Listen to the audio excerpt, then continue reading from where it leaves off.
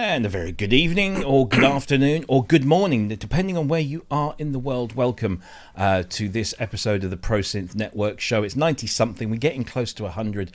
We won't linger on that. We'll celebrate that when it comes. But welcome to the show. We're going to talk about all things kind of music technology. We have a very special guest who I'm all sure you know and love, and so we're really looking forward to chatting with him. Before we do, let's just kind of get the housekeeping stuff out of the way. First of all, please do like, share and subscribe. If you haven't already, you can like the show just underneath there. Just press the little thumbs up if you like, or the thumbs down if you don't. And if you haven't already subscribed, if you're new, then please do, and hit that bell to get your notifications, and share the link with all of your friends, family and loved ones. It would be most appreciated. If you want to donate to the show, because we are completely funded by our audience and we're super grateful for that, then you can do so in a couple of ways. First of all, you can donate to our channel by this link here, which is again in the description below the video, or you can use YouTube super chat, super stickers. That'll be fantastic, and every little penny that you donate to us helps us keep the show going, pays for all the bills, and maybe a cheeky little holiday in the Maldives for me and Ben a little later in the year. Also, you can keep in touch with us through all of the social media channels. So that's Twitter, Instagram, and Facebook, and of course YouTube, which I guess most of you are watching us from. All of the same handle, at Pro Synth Network. I believe that is everything out of the way. So first of all, Ben isn't going to be with us tonight. Unfortunately, he's got a gig. He's working. He didn't say whether he would try and dial in after sound check, but if he does, we'll bring him in. But I don't think so. I think he's quite busy and he's not been well this week. So we'll cut him a break. And we've got some lovely people standing in to help me manage our guest and wrangle them and throw questions in their direction. Before we come to our super special guest this week, let me just bring in, as ever, the wonderful Siri with her owner, Kent Spong. Siri, say hello. Okay, no, forget it. Never mind. How are you? Are you okay?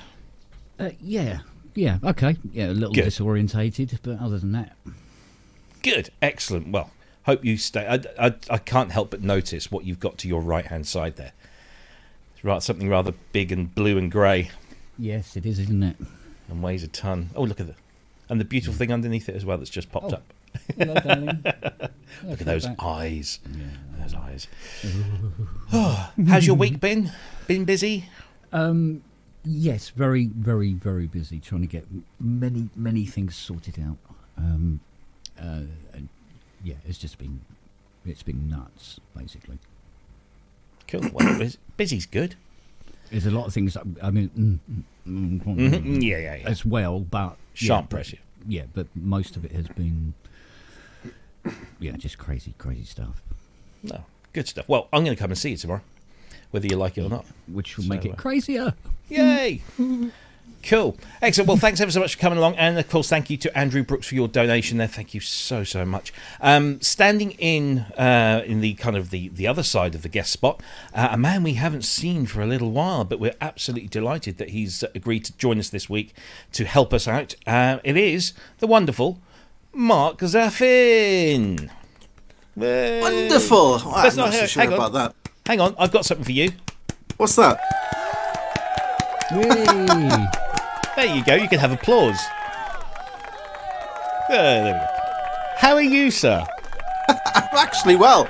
Once the applause is finished in my ears, I'll be able to hear myself. But there you go. No, I'm doing well.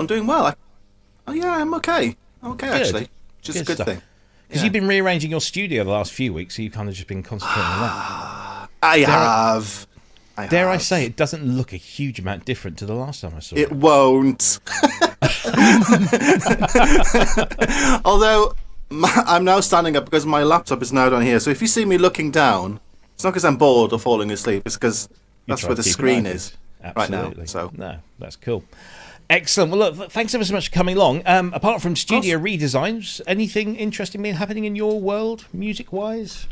Yes, just getting back into doing some composition now that things are up and running again. And that's been a long time. It's been a long time. So that's feeling good. It's feeling good. Excellent stuff. Well, look forward to hearing the fruits of your labour at some point. Thanks for joining us. as always, and it just leaves me to introduce our very special guest this week. Let me just switch the camera over to me. There we go.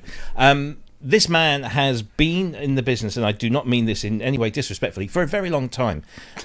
He's been around the block more than once, and he wears many, many hats, most famously a nice big kind of white beret type affair when he's on stage as keyboard player with Nile Rodgers' Chic. He's a producer, an engineer, a consultant. He's sold audio hi-fi. He's worked with David Bowie. He's worked with, of course, Nile Rodgers and many, many others besides. He's a great instrumentalist. He's also very famous on the live stream circuit, most famously, of course, on Nick Bat's Sonic State on a Wednesday. But we have managed to get him here on a Friday night. It is the one and the only Mr. Richard Hilton.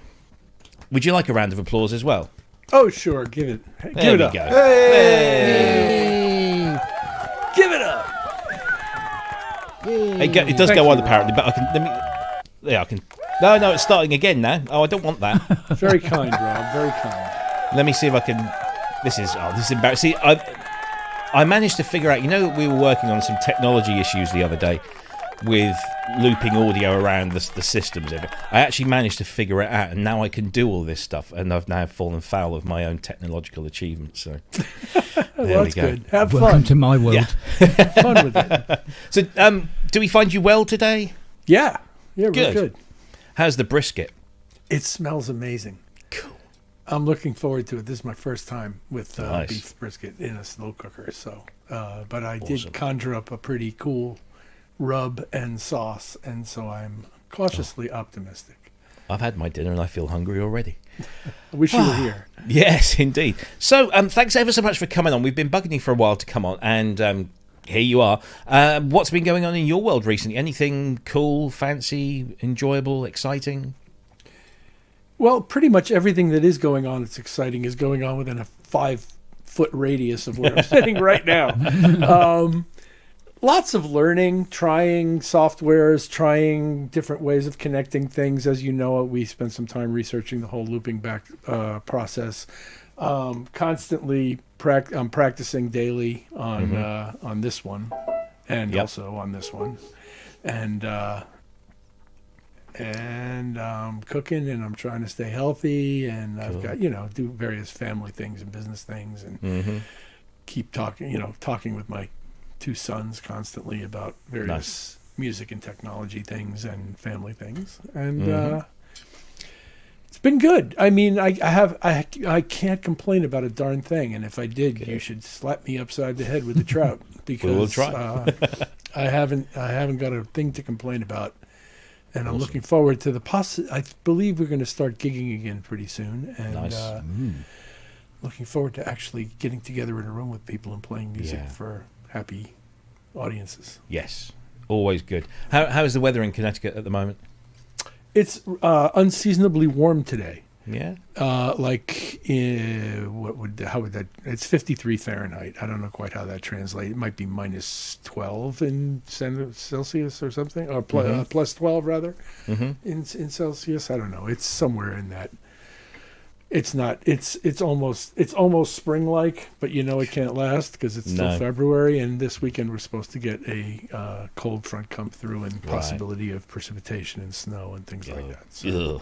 I hate the stuff. And this weekend is also a big weekend in the United States because it's Super Bowl weekend. Of course, and then Valentine's on Monday. Yeah. Oh yeah, who's in the final? Put me on the spot.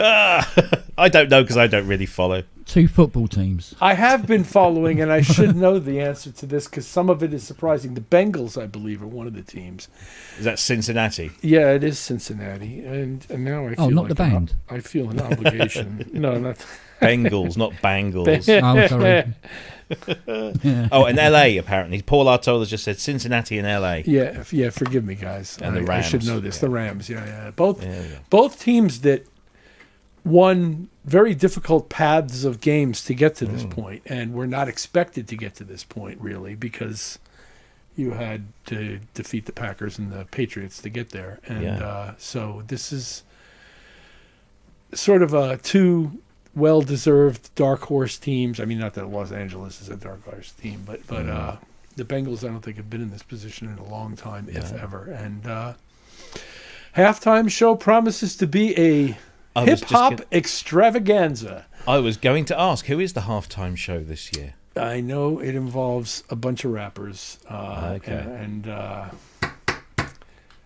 Snoop Dogg is one of them. Okay. I think Dr. Dre is one of them. I think Eminem is one of them. Oh, wow. So it's like the whole... And I'm leaving somebody else out.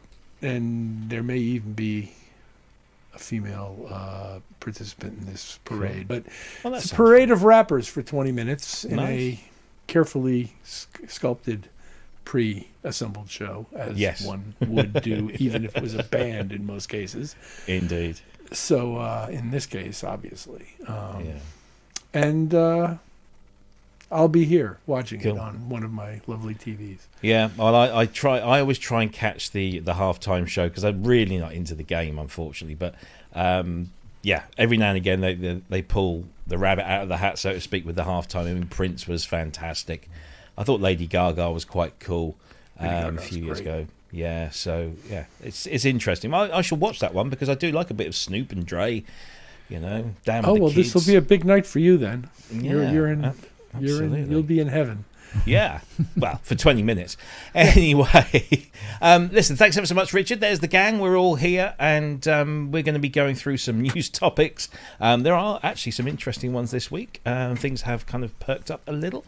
So we're going to be talking about those. And, of course, we're going to talk to Richard about his career and things that he's been doing in the past. And if you have any questions, please do send them into the chat room. If you can, this week, help me out, because normally Ben will sit here and he'll mark all the questions for me to ask. So if you could start your question in the chat with a capital Q, and then maybe a space or a hyphen or something, and then your question, that will just help me pick those things out. And then I can hopefully do that. And if I miss them, do remind me, politely, of course. So thanks ever so much to all of the people in the chat. There's loads of you in there. Great to see you all. And if you're watching on catch up, then I hope that whatever you were doing at this time on a Friday was good, and that you're going to enjoy the next couple of hours. So let's kick off with our first news topic of the week.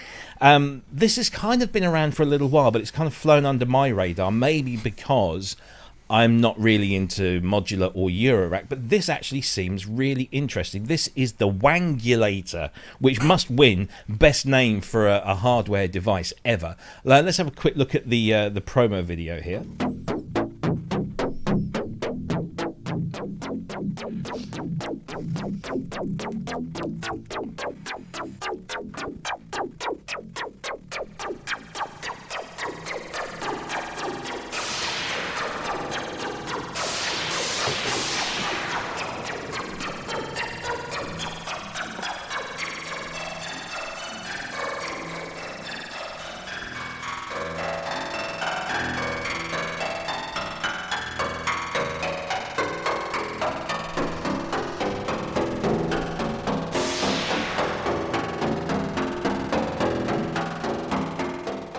So there you go, that's the Wangulator performance controller from wangsynthcontrol.co.uk. Got to win prize for best name, but I actually kind of like the form factor of this, and the fact that, you know, it just fits under your hand, and then you can just move your fingers and thumbs and change stuff. I know that we do have one person who has a little bit of Eurorack, I think. Is that you? Do you have some Eurorack, Zeph? Or is that just no? Game over. You do hardware jams? No. Okay, fair enough. All right. Well, in time on the tradition, we're going to go to our special guest first, Mr. Richard Hilton. What did you think of the Wangulator? Is this something you could see being useful? Something you might want to use yourself? I could see it being useful. It is not something I would want to use myself. One look at the picture on their website at the hand position of the person operating it told me I never want to operate this thing. Sure. I'm an ergonomic nut job when it comes to hand position, and it just that doesn't look like it to me. Sorry. I know it probably looks like it to a lot of other people, and maybe it will be very popular, and I wish them well. But it doesn't look like it's for me. Yeah, it's quite a big thing. I guess we're all, different sizes and have different sized hands. So I guess it will suit some more than others, but it does look like a wonderfully handcrafted unit. I mean, wood and metal and everything. It looks. Well, I'll tell you what would quite change my spectacular. mind is watching somebody blow my mind musically with the thing. Sure, yeah. Yeah, absolutely. It's not cheap either. £475. Each unit's hand built and take up to 2 to 3 weeks to dispatch. What do you think, Zaf? Well, I'll echo what Richard says. You look at it and it looks like an ergonomic nightmare, because even in the video he's having to do this. He's kind of floating his hand above the controllers. He's not using it in a comfortable way. And if you do that with your fingers, that's just not how. If you wanted to do 5 of them at the same time, it would be almost impossible to do, because your hands move inwards. Your fingers rather move inwards. Yeah, that's true. Yeah. I did like that it's a small company making it, and it looks great. I thought it was funny that the control unit has a socket that says "Wang in," which was a bit cheeky, I thought. But yeah, just like Richard, I mean, it's a lot of money. They're not motorized controllers either. So it's a lot of money. How many motorized controller things can you get for that price? And you can maybe use 8. So yeah, I don't know. Yeah, not for me. Not for you. How about you, Kemp? After designing controllers in the past, I'm looking at this and I'm going, all right, it's different, but it's not bringing anything to the party. No. Really. I don't want to belittle it, but at the same time, it's like, at that price, there should be 4 times as many sliders. And it's in a configuration that I'm not seeing what the benefit of having it in that configuration is. Yeah. To be honest, I mean it's a a CC controller, whether they were in a line together. Yeah, I mean your 475 does get you the unit plus the 12 HP module to do all the connections from. So it's not just the controller. It is there's a unit to interface it with your Eurorack. But even so, I mean it does look. At first sight, it looks interesting, but then when you start to think about the practicalities of it, like you said, I'm getting older, and I swear I'm starting to get signs of arthritis in my fingers. So you can imagine that's probably going to exacerbate it a little bit. But yeah, it's an interesting thing. I mean, we put out a controller that had 102 controls. It was configurable. You could assign every control to whatever it was you wanted to control. Yeah, all right, it was the size of a Buick and weighed about the same as a pregnant elephant. But the thing is, that was at 795. Are we talking about this one right here? Yeah, exactly. That one behind you.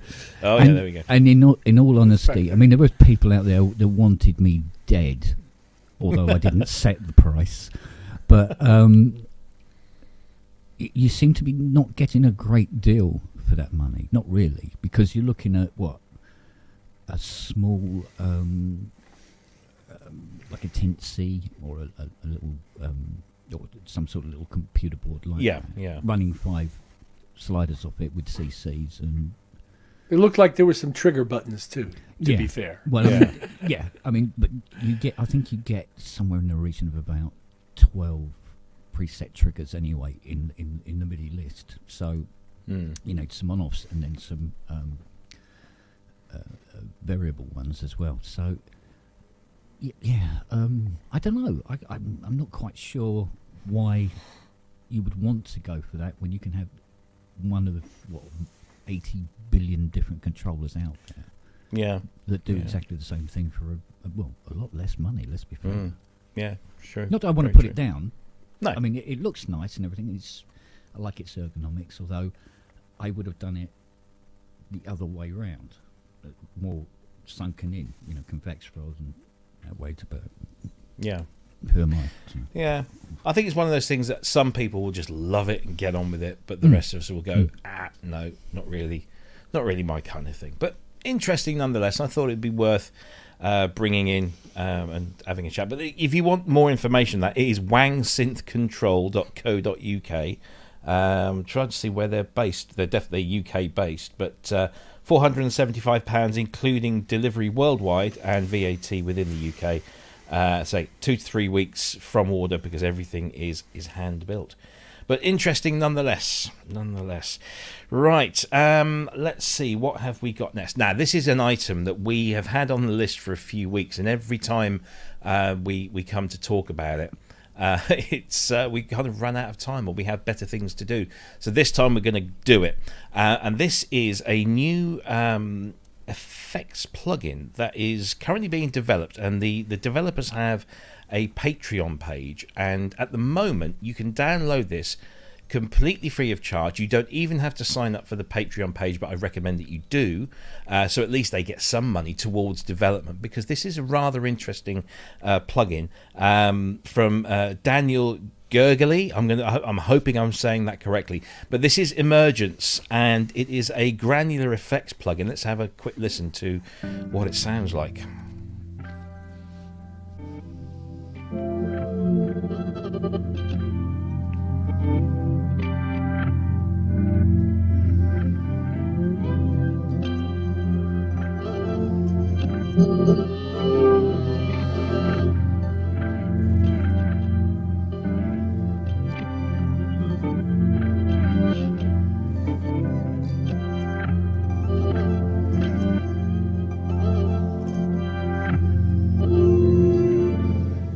It does sound really, really nice. I mean, I am very partial to a granular effects or granular synthesizer, and this seems to have four what they call streams, basically four playheads that are moving around and going through the sound as you play it in live, and you just plug this into your audio chain and you can get some really, really nice effects. Zaf, did you have a chance to have a look at this, or maybe download it and play with it? I didn't download it. I watched the demos. I thought it sounded great. I'd like to know what the latency is in terms of, playing live. I mean, there's playing live in terms of a DAW, and there's playing live. I'd like to know what the latency is. But other than that, I mean, when I first saw it, the UI was very, all those controls. Yeah. But it confused me, because you've got all the layers, if you like, going left to right, and then the LFOs go downwards, and it just seems, why do they do that? Why didn't they just do everything going that way or everything going downwards? So that confused me, because I was going, what's going on? But that's just my small little mind. But sound-wise, I thought it sounds great. I'd like to know what it's like latency, because I'm now DAW-less, so I do use Logic as a sound effects module. So it would be interesting to know if it works in real time for me. Yeah. I mean, I plugged it into Logic and was just had it going, plugged it in under an instrument and just started playing. And I didn't measure latency, but it seemed to be quite responsive. But there's no details on the website. Let me just bring that up.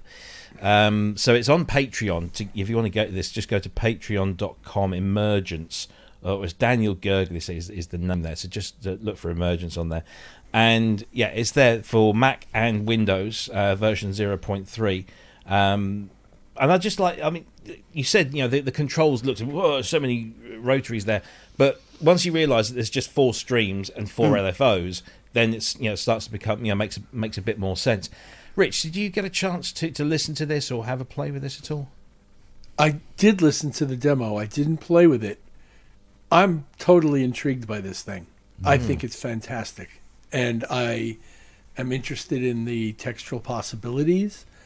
I didn't see it all going in one direction as Mark describes. I saw things that were going in both directions, or looping front to back and back to front, or it was behaving like the kind of granular thing I would expect something that purports to be a granular device to do, and I liked it. I was totally intrigued, and I think it's hilarious that the guy who writes it is named Gurgley, because it is a bit gurgly, and it's a little bit like having an accountant named Bill. Yeah. Yes, indeed. But it's also very pleasant to note that he's giving this, well, I say giving this away for free. He's allowing you to download this completely free of charge. It is in a pre-version 1 state, but I never had any issues with it. There was no bugs or crashing that I found. But if you want to subscribe on his Patreon page, it's just $1 a month, which is, for us in the UK, that's what, 76 pence. It's nothing. So yeah, it's an interesting one there. Kent, you are a Granular fan? I'm getting there, definitely. I quite liked it, actually. I messed around with it, and I had a microphone set up anyway, and I think it was probably Nelly barked, and it picked it up and started messing with it. And honestly, it sounded like Battersea Dogs Home on acid after about 30 seconds. It was good. I enjoyed it. I'm thinking, it'd be really interesting for making up, more evolving, wonderful sort of drones going on in the background, and if you're into that kind of thing. And I mean, because it is basically, I found it to be more of a sample mangler than I wasn't finding anything particularly traditionally musical about it, but it was definitely interesting for creating various sounds and things like that. So, I liked it. I liked it. Yeah. I say, and anything that doesn't cost you that much at all is got to be good. It's a win. Yeah, absolutely. So patreon.com, and just look for Emergence, Daniel Gurgley. I do hope I've pronounced that right, Daniel. If you are watching this, I apologise if I've got it wrong. It's not Gurgley. Gaily or something. Yeah, everybody makes that mistake. I know. Yeah, so I'm sorry, but please do correct me, and maybe we can get you on the show and we can talk about what you're doing, because it's really, really cool, and you've got the approval of Mr. Hilton as well. So let's put that in the tagline underneath your advertising. I just want to say hello to. Oh, they've gone. Right, see, they go past so fast.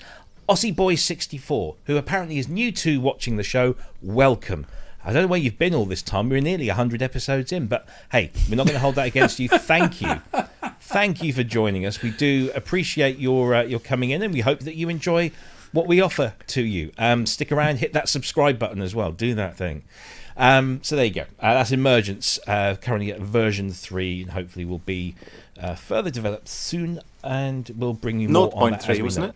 0.3, sorry. Yes, that's what I meant to say. Yes, thank you for picking me up there.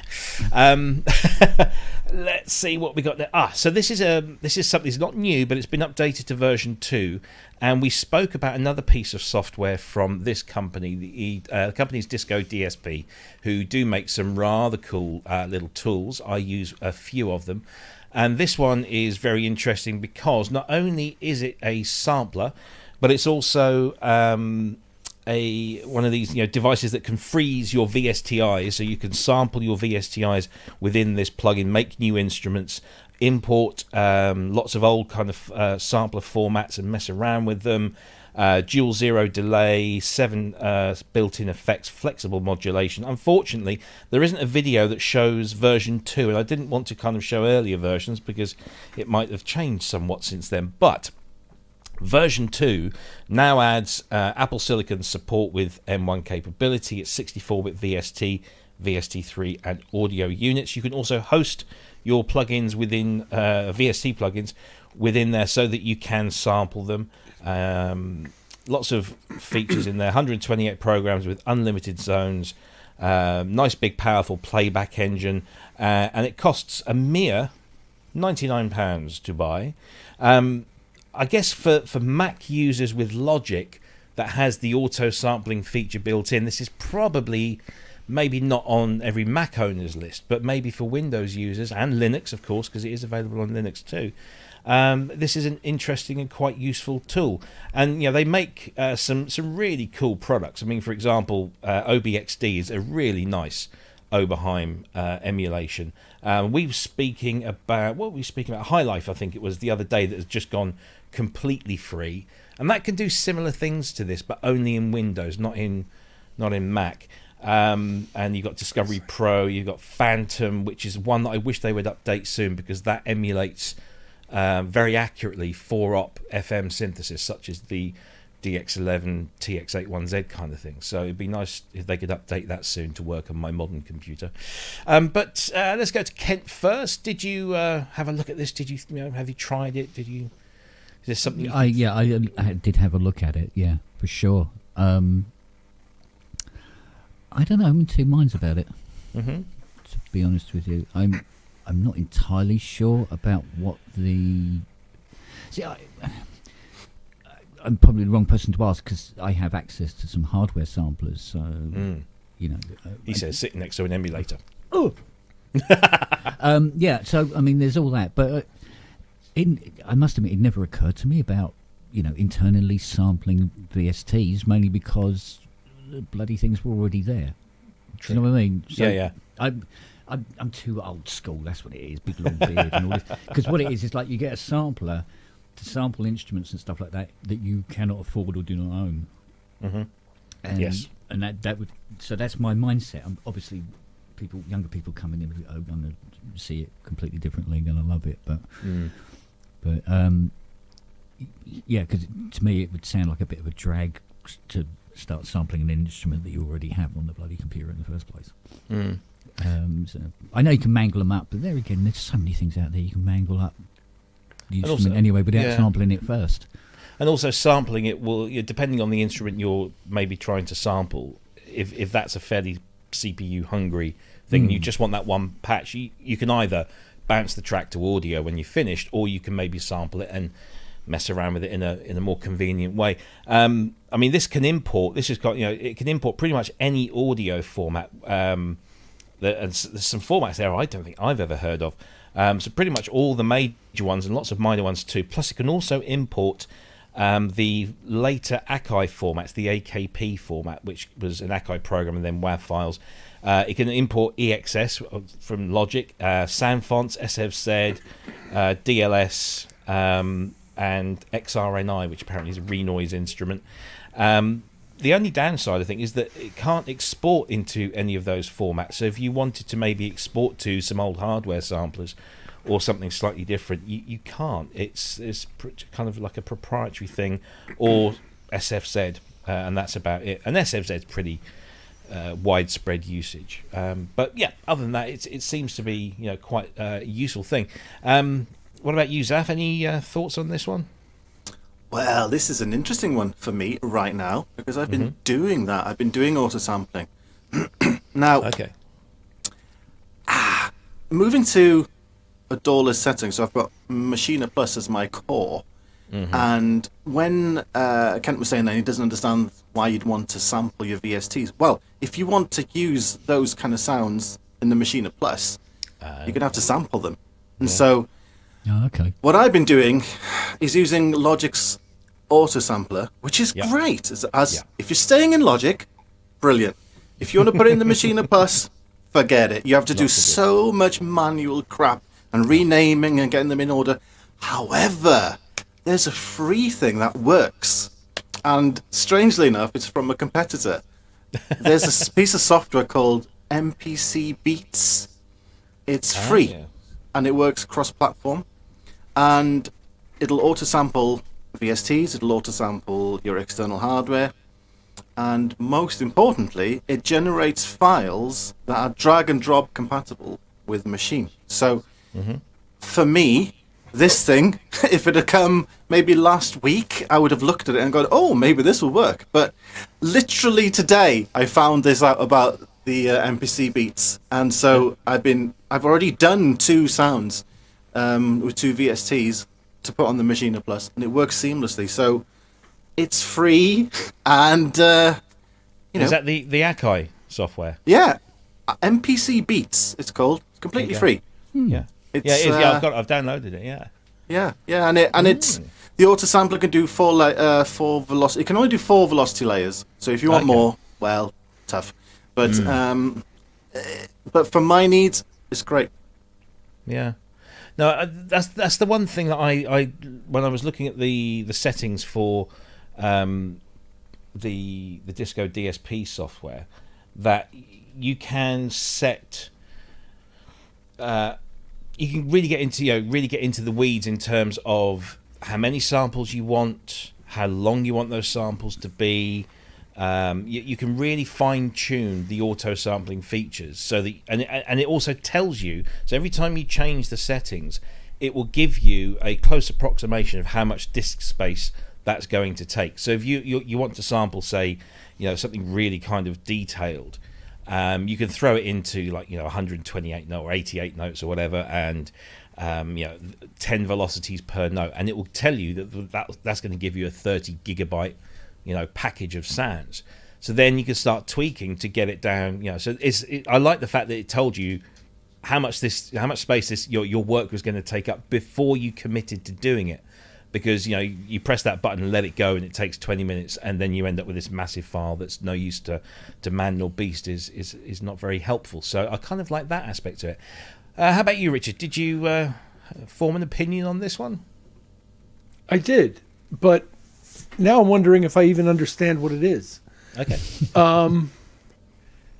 What I heard in the audio demos that they provided was drastic ability to create drastic manipulations of audio, seemingly easily and quickly, although I couldn't really see how easy and quick it was to do, but it looked to me like a very cool sample-based production environment. So when we talk about auto sampling VSTs, I fall off the truck right there, because there is not a physical thing called a VST. VST is a format, a file format, and an audio format, and a software format that allows certain things to happen. So when we talk about sampling something that isn't material to me, I can become immediately confused.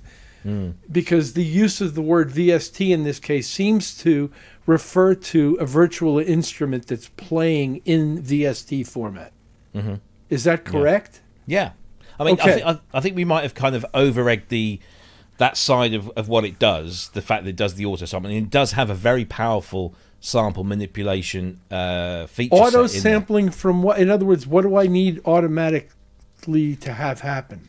So basically, you load your plugin into this, so it will host your VST plugin. So I've loaded, say, some Arturia synth, just for the sake of this conversation, into one of their slots. Yep. And then I play some 4-bar piece of music into it, and it creates an audio file out of what I've played. No, what it does is that right? No, what it does is it's basically going to take a sample of every note, or depending on how many notes you set, and it will basically do the task of sampling that instrument, so that you have a set of samples that you can put into a sampler. I see. And then say, not this thing though. In other words, they're going to create you can a use sample it set that you can open in Contact or something. Well, that's what I was saying. It doesn't export into Contact format. It just exports into some pretty basic stuff. So you can use it as a sampled instrument within this, or there are some ways that you can extract it to use it in other things. So basically, if you want to mangle samples of an Arturia, say, CMI plugin, you get it to auto-sample it. It will create a sample instrument within this tool, Bliss, and then you can then mangle it using its audio editing features within that. So it's kind of like, it's just like a regular sampler, but it automates the sample acquisition process, if that makes sense. It sort of makes sense to me, but I don't quite understand how to use it then, because I saw it in the demos I heard. I envisioned this thing to be some kind of self-contained production environment that might produce really interesting results on sampled material from which you could then build a track.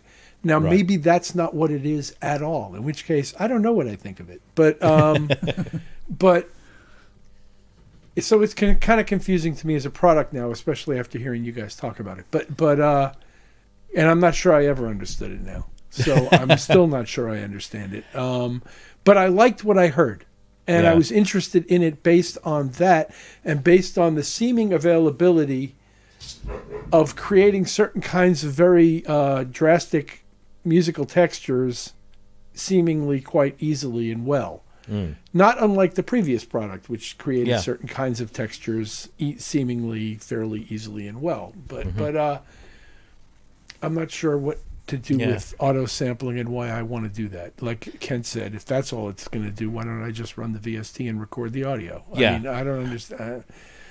I mean, I guess I'm coming at it from, I've been sampling for years, and predominantly in hardware.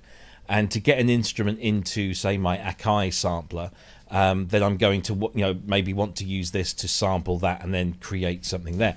However, if you want to use it as a standalone sampler itself, then it has all of that stuff, because it has full-on wave editing and loads of effects and lots of automated zones and parameters and loop points and all this kind of stuff. So it is technically, it's a sampler in its own right, but it has this added benefit that if you want to sample a VST plugin to then run that through its sample manipulation tools, then it makes that very easy to do, because it will host a plugin within itself and then sample it, however many notes you want sampled at whatever length notes you need, and then you can play around with it. So it's kind of, I think Grace in the chat just noticed this whiz by. It sounds like a postmodern sampler, and it kind of is in a way. It's kind of, for $99, so it's not bad, in terms of its feature set compared to the likes of, say, Contact, which is often touted as a sampler, but isn't. It's just a sample playback instrument. Whereas so does this thing arrive as an empty box, basically, music sound wise? In other words, you're basically having to create all your own oscillators in order to work on some kind of musical idea. It comes empty. Yeah, you just need to think of it as a sampler, I suppose. Yeah. Okay. Just as a physical sampler would arrive. Yeah, Okay. I mean, I'm far less interested than I was when I started. It certainly, I mean, there might be some sort of samples included within it. I mean, but it's a very clean and simple interface. Yeah, it is. But yeah, it's an interesting one. I think maybe I've certainly kind of gone off on one tangent and completely missed what some of you guys have seen, and then I'm thinking, actually now I can see why this might be worth £100 of my pounds or whatever. And what was really missing for me, as I said, there was no demonstration video of this version of it. There was only demonstration videos of older versions, and I wanted to see what this could do. So maybe this is something we can come back to once we understand it a little bit better. I assumed it arrived with a library of sounds that you could start from immediately. It might well do, but it doesn't make that clear in the okay, thank you, in the graphics. But anyway, it's if you want to try it out, it's discodsp.com. I might really like it. Yeah, absolutely. And I think with Disco DSP, most of their products you can download and use, and you just there's some kind of noise after 15 minutes or something. I might be wrong on that. I haven't actually downloaded this to play with it, but I do know that on other stuff they're very flexible on there. Like OBXD, it says it costs $49, but for personal use it's free, but they don't make that clear. So you just download it and it's there and it's usable and you can mess around with it. But if you want to use it commercially, then you just have to make sure you buy the license. It's kind of a very relaxed attitude to things, which I like. I like that. Right, so let's see, what else have we got? Oh yes, this was an interesting, a new announcement from our friends at UVI, which they always seem to come up with something really useful. This is something that is now in its 4th iteration, and this is UVI's Vintage Vault 4. Oh, I thought I pressed the play thing just there. We go. Have a listen to this. So there's something like 36 instruments in this now, all deeply multi-sampled with their own scripted interfaces. And they've added I think they've added 3 or 4 new instruments to the overall package now.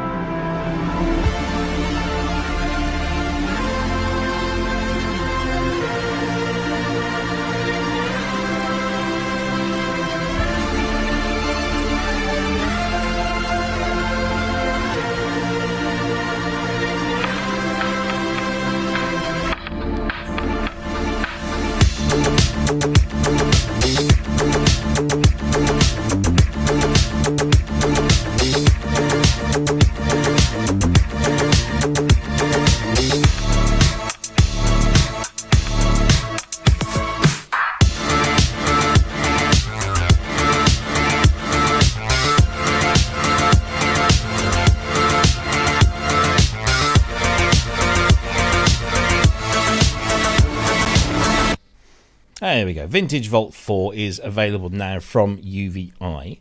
It's a massive package, and when I say massive, the size of the download. Sorry, bloody adverts. 281 gigabytes. 36 products, 14,500 presets, over 833,000 samples, all recorded at 88.2 and presented at 44.1 kilohertz. Supports audio units, AAX, VST, and a standalone. As long as you've got the UVI workstation, which is completely free of charge, or UVI Falcon, this will work in any of those. The amount of instruments is say 36 full, deeply multi-sampled instruments here, ranging from Fairlights, synclaviers, mellotrons, emulators, 808s, Fismos, Prophet VSs, Wave stuff, and PPGs, and Moogs, and Korgs, and Rolands of all sorts of descriptions. UVI, their sampling is superb. It's very, very good quality, and they have a really nice interface that has a lot of common features, so that if you got used to one, you move to another, and everything's kind of in the same place or has the same nomenclature or layouts. It's just very easy to get into. It's not cheap on its own. It's about £600 or euros or whatever, but it's currently on offer at $399. And of course, if you are a Vintage Vault owner, 1, 2, or 3, then you'll get a further discount because you're just paying for the upgrade.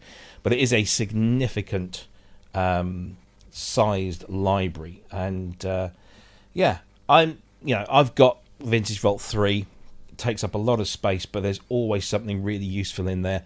It's not just samples of the synthesizers. They'll have arpeggiators, they'll have in the cases where there are drum sounds, they'll have drum pattern layouts so you can mess around, and they all evoke the thought of the instrument that they're sampling.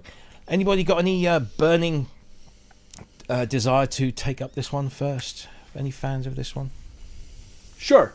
No. Go then. Go, Richard. I like UVI. Yeah. I like their products. I like the people.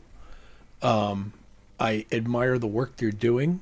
They've done some great software pieces. Just the synthesizers alone, Falcon, for example, is just stunning. Yes. It also hosts pretty much everything else they sell, which is pretty cool because you can integrate all of them together in one very, very, very nice interface. All of their sample sets tend to arrive really nicely scripted, with usable parameters available on the quote-unquote simple page, and yet you can usually pull away the simple page and get down into your nitty-gritty, deep Falcon-y kind of stuff if that's what you want to do. The sample sets tend to be outstanding.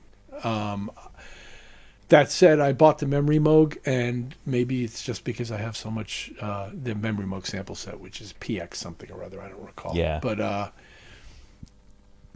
I have so much romance about the Memory Moog, and it wasn't what I remembered, but it was good and usable and sounded great and was well scripted and easy to access parameters in, and it was cool. And I have other sample sets by them. I have some of their Roland JX series, which I also have a warm spot in my heart for my MKS 70, which I shouldn't have sold. And that was great. That's great. That one sounds fantastic. Yeah. They all sound great. Their pianos sound great. I like their products in general. I have no reason to think that this wouldn't be an incredibly useful thing for a studio owner to have in his computer arsenal, where he may not otherwise have a room full of synths to draw from, and having all of these different opportunities in the same easy to load, easy to operate package is a very desirable thing. So I applaud them on this product, and I like them in general. Yeah, they are really great people. I mean, I've worked with them for a number of years. Very friendly, very generous, and very skilled at what they do. Just to show people what is included here, and this might be a full list. So you've now got a Bit 1, which is an Italian polyanalog synthesizer. That's new to this package. Emulation 2 Plus, which has been available on its own for a little while, That's now included in Vintage Vault. Hybrid 6000. Now, I was glancing at this. What is this emulating? I don't know. Is that it's a drum library, but I don't know what it's emulating. It stumped me. I couldn't think of it. Maybe some clever person in the chat room will be able to tell us, but it stumped me. There's also Primate Plus, which is an 808 sample pack. Program 24, which is the Sultan machine, the kind of the accompaniment machine. PX Memories is now in there. Sunbox is in there. Super 7 is now in there, and then we've got things like the Beatbox Anthology, which is crammed full of great drum sounds. Cameo, which is the Casio CZ emulation. There's a Yamaha CS 7040 emulation in there. There's the Dark Light, which is of course the Fairlight. There's a whole thing called Digital Sensations, which emulates those kind of classic digital synths of the early 90s. There's the Fismo that's in there as well in Digital Sensations 2. And I will go, I mean, there's a big FM suite in there, which is very nice. There's a DK Synergy emulation. There's the JP stuff, I think, that Rich was alluding to there. I was talking about JX, but it's in there somewhere too. Yeah. There's lots of stuff. OB Legacy, Oberheim stuff, the Apollo, which is... Oh, look, a Polymog. Yep, and PX10, which is the Prophet, and so on and so forth. It really is crammed full of some really great instruments, really great samples. But it is completely sample-based with lovely scripted front ends. Ken, have you ever bought... You're a Falcon guy as well, aren't you? Yes. I've just started being, should we say, mainly because Richard hit me up and goes, why don't you own a Falcon? What's the matter with you? So I got it. I got a couple of UVIs. I think I've got the PS3200 as well. And I think they're a fantastic company, really great people, and I would love a free copy, please.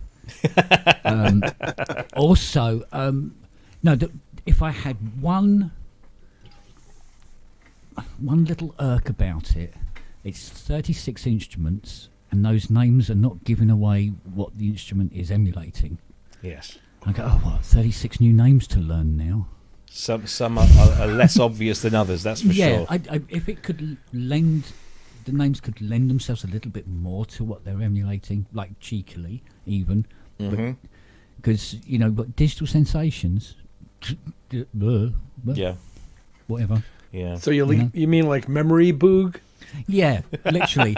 If it's that corny, I don't mind, because then I go, I know what that is. You know why they don't do that. Yeah, I know. Yeah. I know. Yeah, apart from being embarrassed if they did.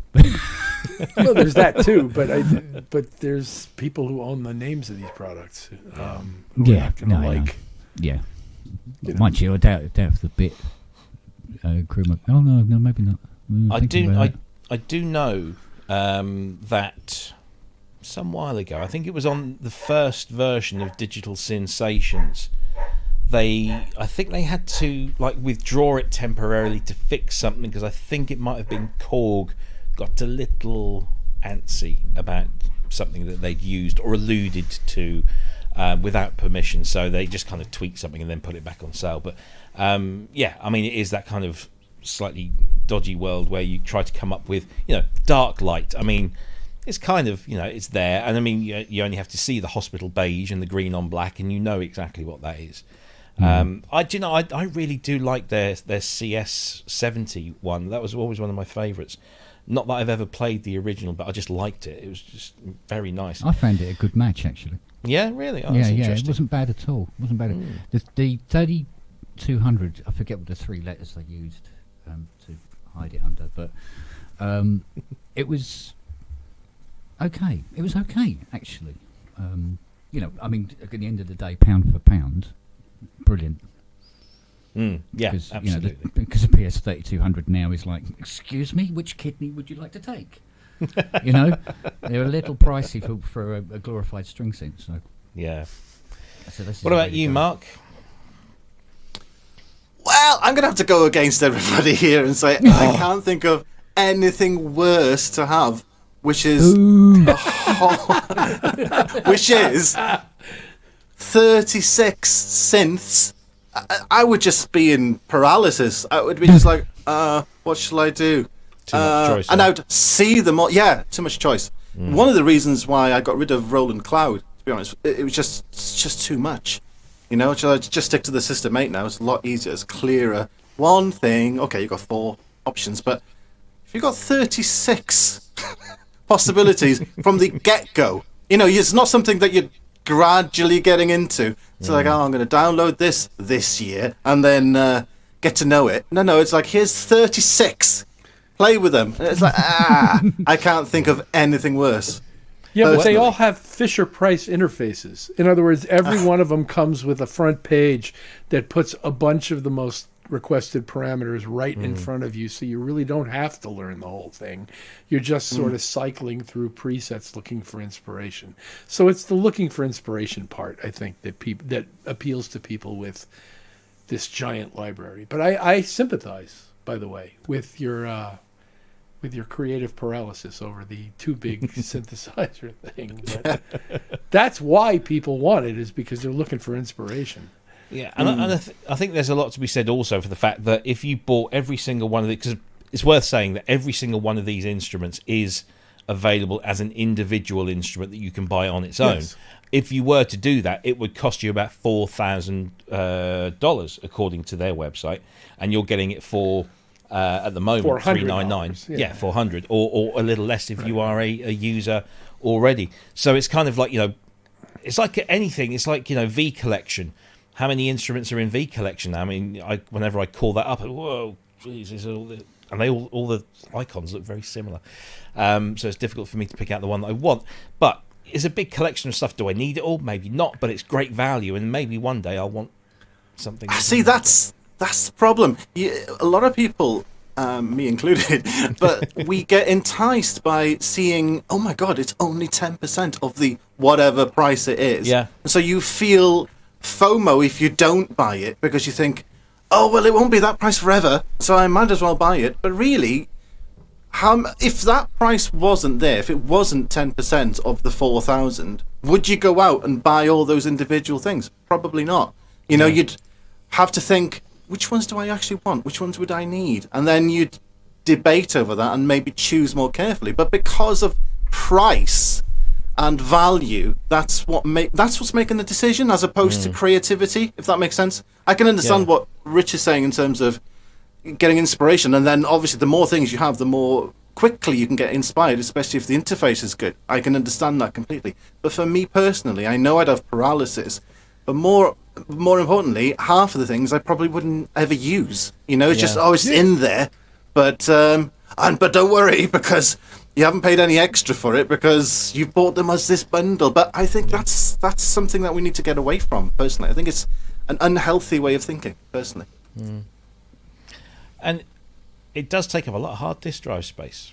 You know, I mean, I know that the cost of hard drives nowadays are coming down considerably, and the drives are getting larger and faster. So there is, you know, but you know, for me, I mean, I've got, I don't know, something like 30 or 40 terabytes of individual drives added together, and yes, there's a lot of space on some of them, but I don't necessarily want to fill it up with. Here we go. Woke up this morning. Got no hard drive space left in my drives. I got the no hard drive space blues, baby. We're living here in the first world paradise. Oh, yeah, I'll shut up. Okay, one thing I think confused me. 4 terabyte drives for under $100. Come on. Yeah, I know. I'll take 2. One thing that did confuse me about the video when it first started, by the way, was I couldn't understand why they were using the Wonder Woman logo until I realised they were two V's. But I just saw a W on all the colours. I thought, yeah. Well, have I clicked the right link? And I'm looking at the show notes. Yeah, that's the right link. I thought, anyway, just me. No, fair enough. Vintage Vault 4 is out now, uvi.net. So if you own a previous version of the Vintage Vault or any of their instruments, I think you might get some kind of extra discount, but it's currently around 33.33% off. No! Extra discounts! More discounts. They'll pay you to take it, Mark. They're fantastic. They will pay you to take it. Fantastic people. I love them. They're lovely, handsome, and gorgeous, and talented, and beautiful people. There you go. I'll pass. I'll send Alan the link to the show. My email address is. What are you done with your microphone, Kent? You're pointing it down now. Somebody in the chat was saying, "Oh, I can't hear him." It's a front face. You're supposed to have it like this. It's a top sensitive microphone. Yeah, you talk into the top of it. There's no side mounted transducer on that microphone. Point the furry thing literally at your face. Yes. You're always saying that. You're always saying that. We've messed him up now. Look, we're going to confuse him. Oh God! You know what it is, don't you? Don't break it. This bloody lock thing is where it would. Displayed microphone, mate. Don't break it. It's bloody expensive. There you go. No, you've unplugged it, mate. It's not a very good connection there. How about now? That's better. Yeah. You don't need to be right on top of it, but just point it at your mouth. There you go. Yes. Okay. There you go. How's that? That's much better. Much better. You'd never think that this was a show about people who are involved in music technology, would you? No. Do you know the when I do my SOS podcasts, I speak to many people who have been involved in the music industry for many, many, many years. You would not believe how few of them have a decent microphone to hand anywhere. And I'm not criticizing, but it's kind of surprising that you'd think at least they have one microphone. But no, it's quite. I feel like I should speak out for old people now, but I'm not going to. What do you mean? I got a nice microphone. Yeah, no, but I haven't interviewed for a podcast yet. Ooh, that's a threat. That's a threat for sure. Right, let's talk about some really cool, interesting stuff that is coming from Moog. So Moog have announced a new series of documentary movies. They're about 25 minutes long each, and the first one is featuring the fantastic, the legendary, the incredible, humble genius that is Herb Deutsch. Let's just play a few seconds of the opening. I am very, very proud to have been able to be part of the history of music. I'm unwilling to go around shouting, "Look at me, I'm a part of the history of music." But I do understand that Bob and I are an important part of music history because that idea has been used in every direction that music can go into. And that's just, what an eloquent start to what is a fantastic video. It's 25 minutes long. It's the first in a series of 5 episodes, and the other people that will be featured in there are our very own Daniel Miller from Mute Records, Suzanne Ciani, Bernie Krause, and it's just 4. I thought there was 5 for some reason. It's Herb, Bernie, Suzanne, and Daniel, and they will be coming out periodically. Proper high production value stuff. And I watched the Herb one today, and I thought I'll put it on and I'll just kind of carry on doing some work. And within 5 minutes, work was gone, and I just spent half an hour watching Herb, because what a fascinating story he tells, and his voice is just, I love listening to that voice. And it's just a fantastic thing that they've put together here. And of course, it's celebrating his 90th birthday, which was just the other day. So happy birthday, Herb. I'm going to come to Richard in just a moment, because I know that he has a story to tell, so I don't want to get in the way of that. But Kent, Zaf, did you get a chance to watch this? Any thoughts on this video? Don't come to me, because I haven't had a chance to watch it, and I'm looking forward to watching it. So good. Skip. Okay. Kent? I got into the first 10-15 minutes of it, or so, or 10 minutes at least, and yeah, it's a lovely interview. It really is nice. Yeah, and there's some stuff I didn't know in there, but the fact that he composed this piece of music based on this terrible, tragic terrorist event, essentially in 1963, and in that piece of music he references JFK, and 3 days after he finishes this piece of music, JFK is assassinated. I mean, it's this. I never knew that story. That whole thing is just mind-blowing stuff. Really, really cool. Rich, I know that you've met Herb, and you've sat on a panel with him, I believe, and numerous times. Yes. Yeah. Excuse me. So, your thoughts on the film and your thoughts on Herb Deutsch at 90 years old? Well, bless him. He is just a sweetheart of a human being, and I'm so happy for him to be receiving, finally in his life, the recognition he deserves, richly deserves, because without him, and he actually describes one moment in this video where you could attribute in large portion to his influence the existence of the envelope generator. Yeah. And he worked elbow to elbow with Robert Moog as these things were being developed and built, typically either in that storefront that they show you in the video, which was in Trumansburg, New York, a couple of doors down from a place called the Rongovian Embassy, where we all used to play, which was a bar, a great bar. Yeah. Or at Bob's house, which was on the road that led up to Trumansburg from the lake, because Ithaca's on a lake, and quite close to a beautiful, beautiful place called Taganic Falls. And Bob had a house there that I used to drive by when I was in college. And, oh, look, it says Moog on the mailbox. And apparently that garage is where a lot of these things got hatched. And Herb tells great stories about it and was there, as I say, elbow to elbow with Bob throughout the development process. He did tell me a story once that their early quality control was when they finished a piece, a synthesizer, they would walk out to the driveway and from about waist high, drop it onto the gravel and bring it inside and plug it in. And if it worked, it shipped. Excellent. This would have been, during Mini Moog and onward days, because prior to that it was all modules and development of modular types of things. Now, all of this took place right near Ithaca, New York, which is where I went to college in the 70s, and I saw Robert Moog deliver a speech or a lecture or whatever to about 25 of us in a basement somewhere on the Cornell campus in 1975, and met guys who were involved in these early products, not the least of whom was David Borden, who had a group called Mother Mallard's Masterpiece Company that was a trio of synthesists that performed live in Ithaca at that time.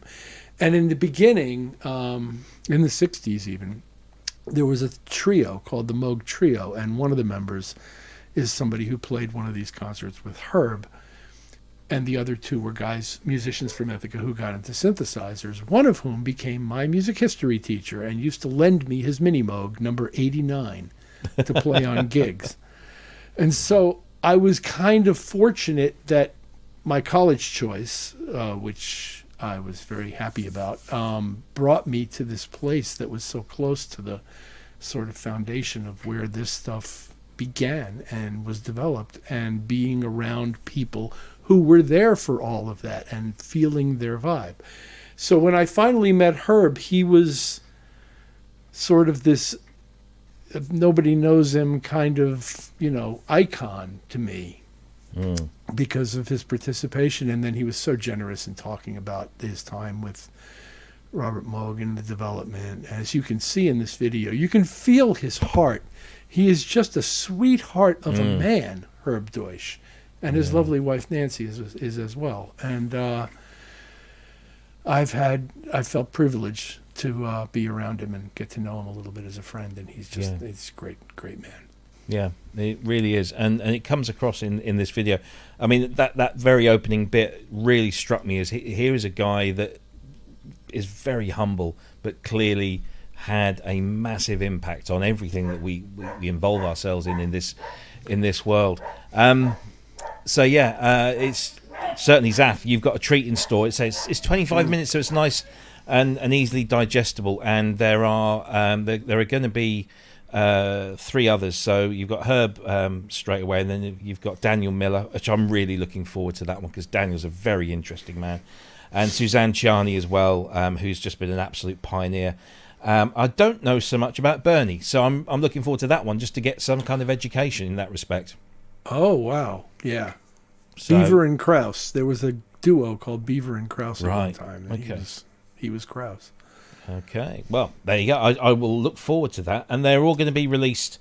I don't know what the time scale is, but I guess I'm sure if you subscribe to their socials, then you'll get the various notifications there. But yeah, so that's Moog Music, the company behind the synthesizers. But of course, there is also the Bob Moog Foundation, who we enjoy a very lovely little relationship with, and hopefully we'll have some news coming soon from or in regards to the calendars.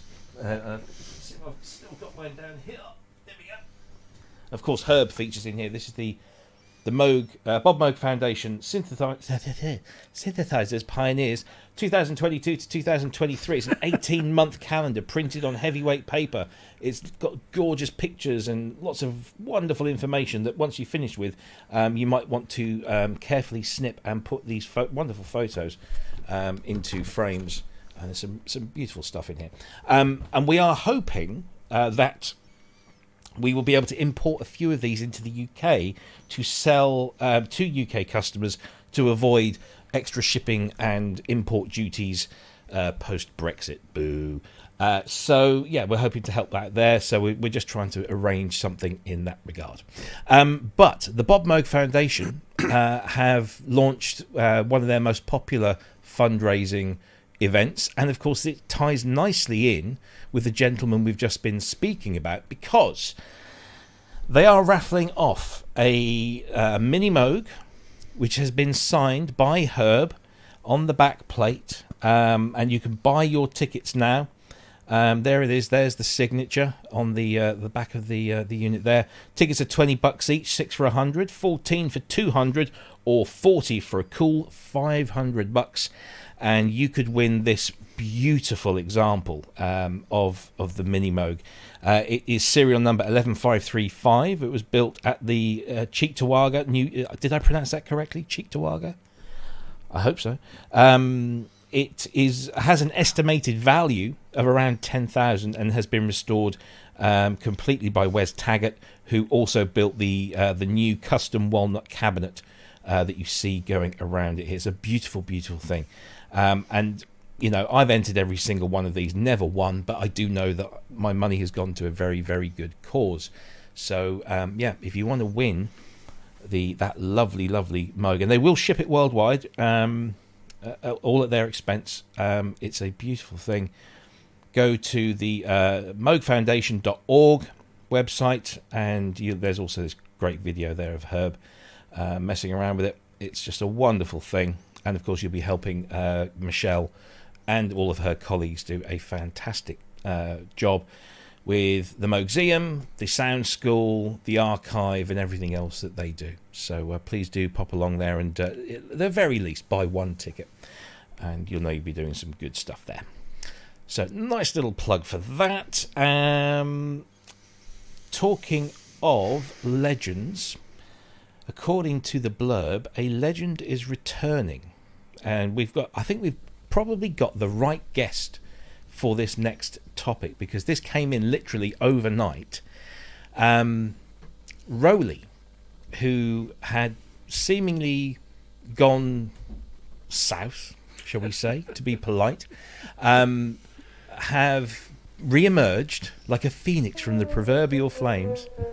There we go. Give us some musical background there. And they will be announcing in March something new, which kind of looks a little bit like this. Although we only see little snippets of it.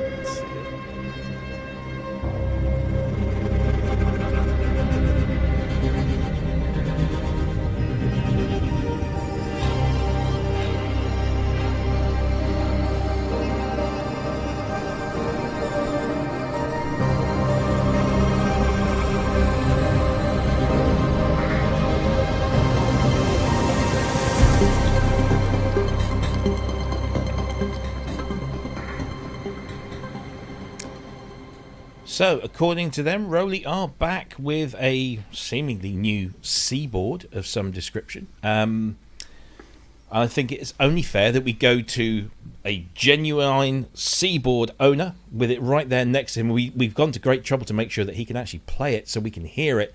What do you think about this, Richard? Are you excited about this? Does this enthuse you? What are your thoughts? My thoughts are, I'm glad that they're releasing a new product. I hope it works well. I hope I like it. I hope it feels like the one I already love. The one I already love is starting to show some wear in the middle of the keyboard, and I'm wondering if I need a backup. I'm working on it. I will say this. I love the instrument, and they've been very nice to me. They have worldwide at the moment, as far as I know, one service center. And if your product fails in or out of warranty, you have to ship it to London. And I find that incredible in a professional level product. Now, maybe it's more common than I know. Maybe it's not that unusual. Maybe that's the way people do business these days. I don't know. But I find that incredible that I should have to pay 3 times the cost of a repair to ship my product to them so that they can fix it for me. Yeah. Has there been any word of that situation changing at all? I haven't got. I certainly they're certainly not sending me Christmas cards, but I don't. I hope so. I really would like to see this company succeed. I like the product a lot. I've invested significant time in learning to play the thing because it doesn't come easy. And hopefully this product portends good things for the future with regards to the success of their company and their ability to expand so that my concerns are being met. Do you think that the timing of this is maybe jumping in before the Expressive E Osmos eventually comes, which has been promised, for a long time? Right, exactly. How would they have strategized anything against the appearance of that product when the appearance of that product has been nothing but a ghost for a long time, longer than anybody had expected or anticipated, and which I also look forward to. But I don't think it has any more to do with that than what Bob Moog had to do with what Don Buchla was doing. Sure, yeah. Kent, have you got a Roley? Of course he's got a Roley. There we go. He's got a Kent loves his Roley. As do we all. In my baby. So, yes. Come on, Ken. What do you think? I mean, you own one. I know you like it, but you've also got an Osmos E, or Expression or Osmos. Is it Expression E Osmos? I never get that right. It's one or the other. I haven't got it. You've got an Osmos? No, he's got one on order. I got so many things. I got so many things on order that I haven't come through so far yet. Fiona's keeping a list so we don't forget. I don't want to jinx it. Do you know what I mean? But if Roley have, I don't know, found, about what, 6.5 million tucked in a drawer somewhere that the CEO didn't know about, hasn't spent on champagne and hookers, then cool. But I'm not entirely sure that it's not just vaporware. Again. There again, I don't see. I'm trying to see. Then what is there to gain by releasing this? It's because people are not going to go, oh well, if this is coming out, I'm not going to buy an Expression E when it comes out, or I'm not going to get a Harken or whatever. I can't see that. So there must be something to this. So maybe I think so. Yeah, I think somebody's bought the company out lock, stock, and barrel. Oh, I don't know about that. Well, something like that. But I mean, because they've got to have the working capital to be able to put a new didn't product they together. restructure? Because the company kind of went under. It had a lot of venture capital investment that then got spaffed up the wall, to use Boris's phrase. And they've now created this kind of umbrella company called Luminary, I think it is, that then Roly is now a brand of this thing. So they've restructured. Oh, what, the Lumina? I don't. The Lumina boards. Yeah. So yeah, I think that's Rolly yeah, blocks, Lumi. Rolly Yeah. blocks with LEDs in them. Yeah, that was the Kind of thing, Lumi yeah. stuff, and they were trying to pitch those at an education market, I think, weren't they? But according to the blurb here, this new thing, which we're waiting anything between 2 and 6 weeks away, reimagined, refined, re-engineered for infinite musical expression. Sounds very nice, but of course the proof of the pudding is in the eating, and so we will have to wait and see. But they really they've pissed a lot of people off. And they've certainly upset people or given people a reason to be very cautious about buying their stuff, because, as Richard said, servicing is in, there's one service centre and it's here in the UK. It's just fine for us, but not fine for people like Richard and anyone else around the world. Not even to have at least one North American service centre, which is probably going to be the bulk of the market. So it's very odd. It's very odd. I mean, in terms of people being shied away from if this product came out and people going, oh no, I'm not going to buy one of them because it's because of what they did last time and stuff like that. I mean, greatest of respect, the Italian people kept voting for Berlusconi, didn't they? So This is true. if that's not really, doesn't really count. It doesn't equate anyway. And he didn't make any of these. Right. So if it was a case of this product comes out and it can do what the Rise was doing, and it hits the mark, it's up to you. Buy it or don't buy it. But if you don't buy it, you're not going to get access to that kind of facilities. That's it. I mean, Andy's just put up there that he has all of the Roly gear except the Grand, and he loves them. But sadly, the company has issues. Yeah, I'm glad that he doesn't have the Grand. I'd be really worried if I was a Grand owner. Yeah. That's a big machine with a big engine, and it relies on the software that you put into it. And, if it's not available, then good night. And it's its own special board as well. It's not the same board as you got on the Roly and on the blocks. It's a completely different shape and everything. So, but all of that said, the Seaboard has been a lovely thing to have. And Richard, we spent some time getting you hooked up. Would you mind giving us a demonstration of what the Seaboard can do under the right hands? Well, I'll give you a demonstration of what it can do under my hands. Okay, all right. Well, we'll give you that.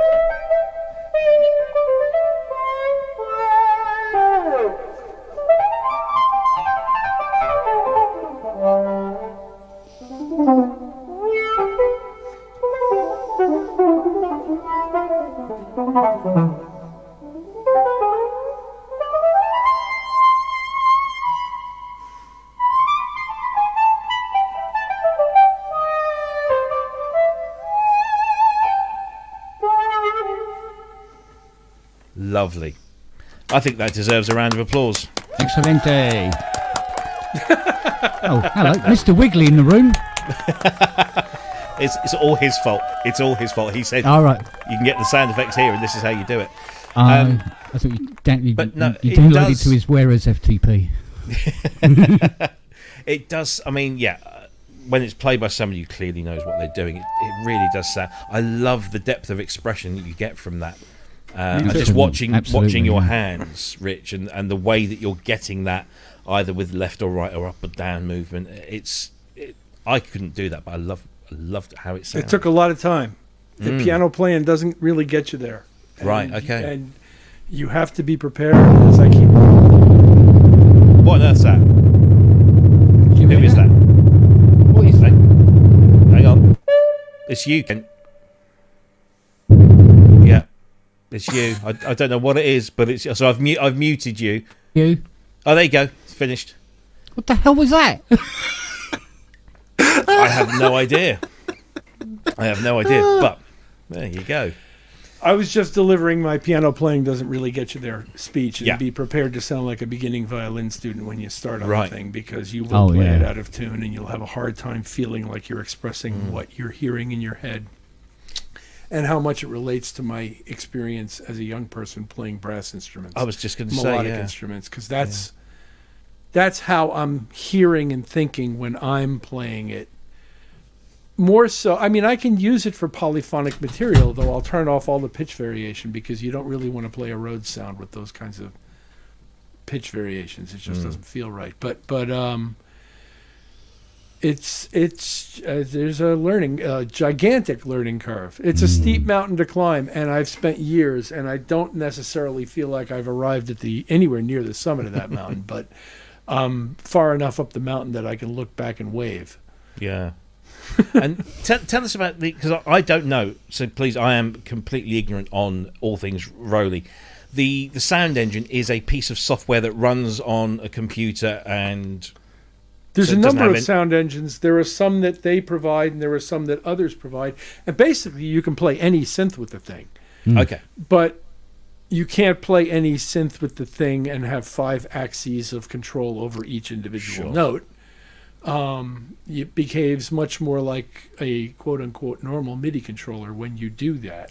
What I'm running is, right now, one of their synthesizers called Cypher 2, which is highly MPE configurable, and you can translate any of those 5 things to any number of parameters all at the same time in differing amounts. So it's really vast how you can interact with the expression aspects and the software. I have other software of theirs loaded here. One's called Strobe 2. This is a single oscillator synth. The Cypher 2 is more of an FM structure. You can actually use audio rate modulation between multiple oscillators. Strobe 2 is the single oscillator sort of Juno 106 version of. And I have something a little buzzier and more horn-like. And one of the things I really like about the instrument, and I may have mentioned this to you before, is that in most of our MIDI keyboard playing, the bottom half of the MIDI velocity range is absolutely useless to us, and we don't use it.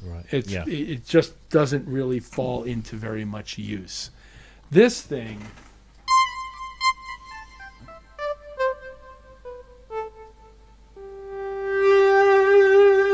you can play really quietly on it, and that is incredibly addicting.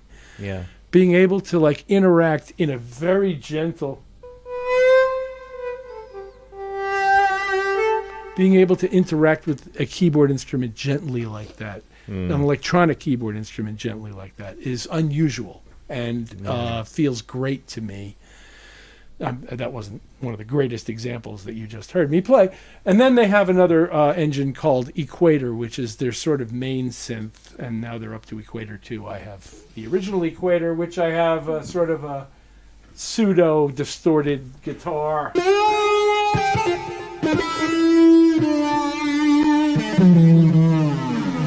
I could do all the...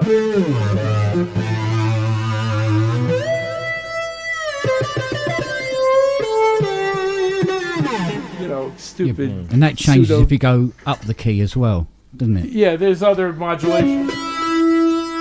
Not so much on this one is there vertical modulation, but on this one,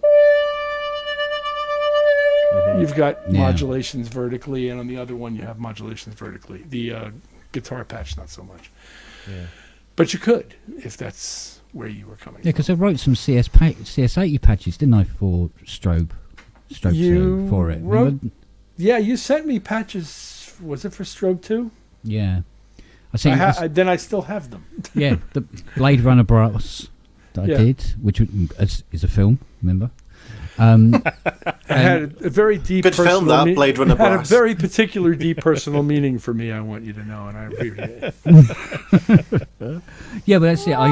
Everything I get, I write Blade Runner Brass for it first before I do anything else. Can I just ask, as an owner, Rich, in that preamble of the release, they were saying that it's been re-engineered. What do you think they've re-engineered? Because what's wrong with it in your mind that they would need to re-engineer, or have they done it to kind of cut costs or something like that? What do you think? I'm going to be totally guessing if I speculate as to what they've done.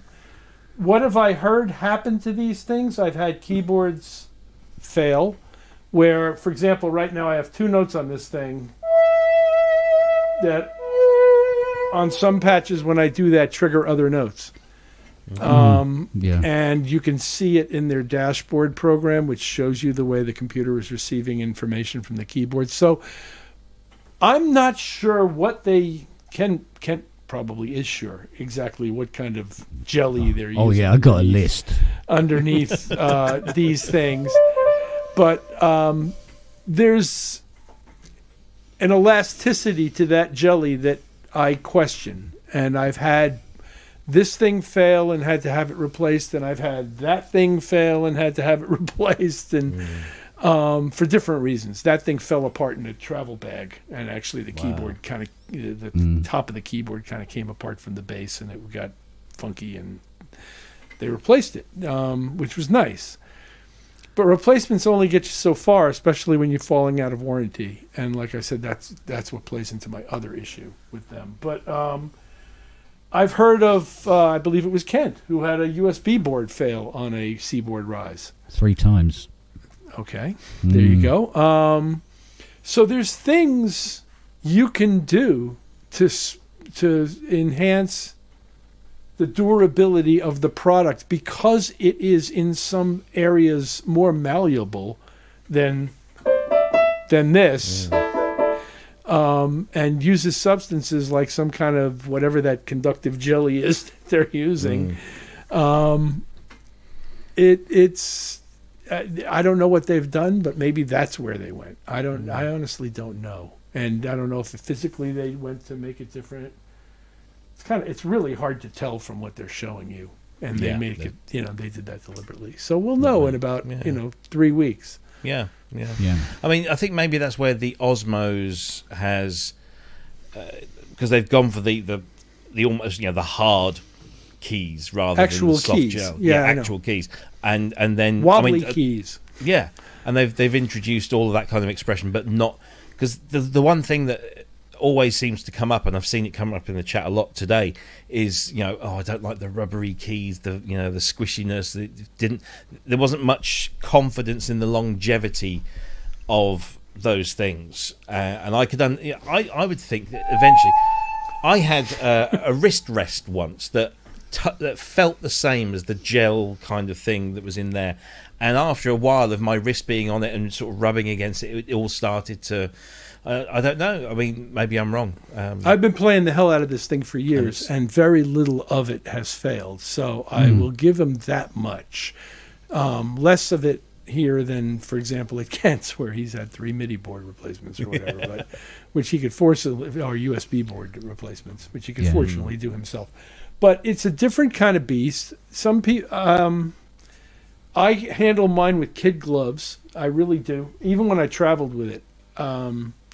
I really tried not to stand it up on end too long, because no. the way gravity affects the internals of it. Wow. And found that out the hard way.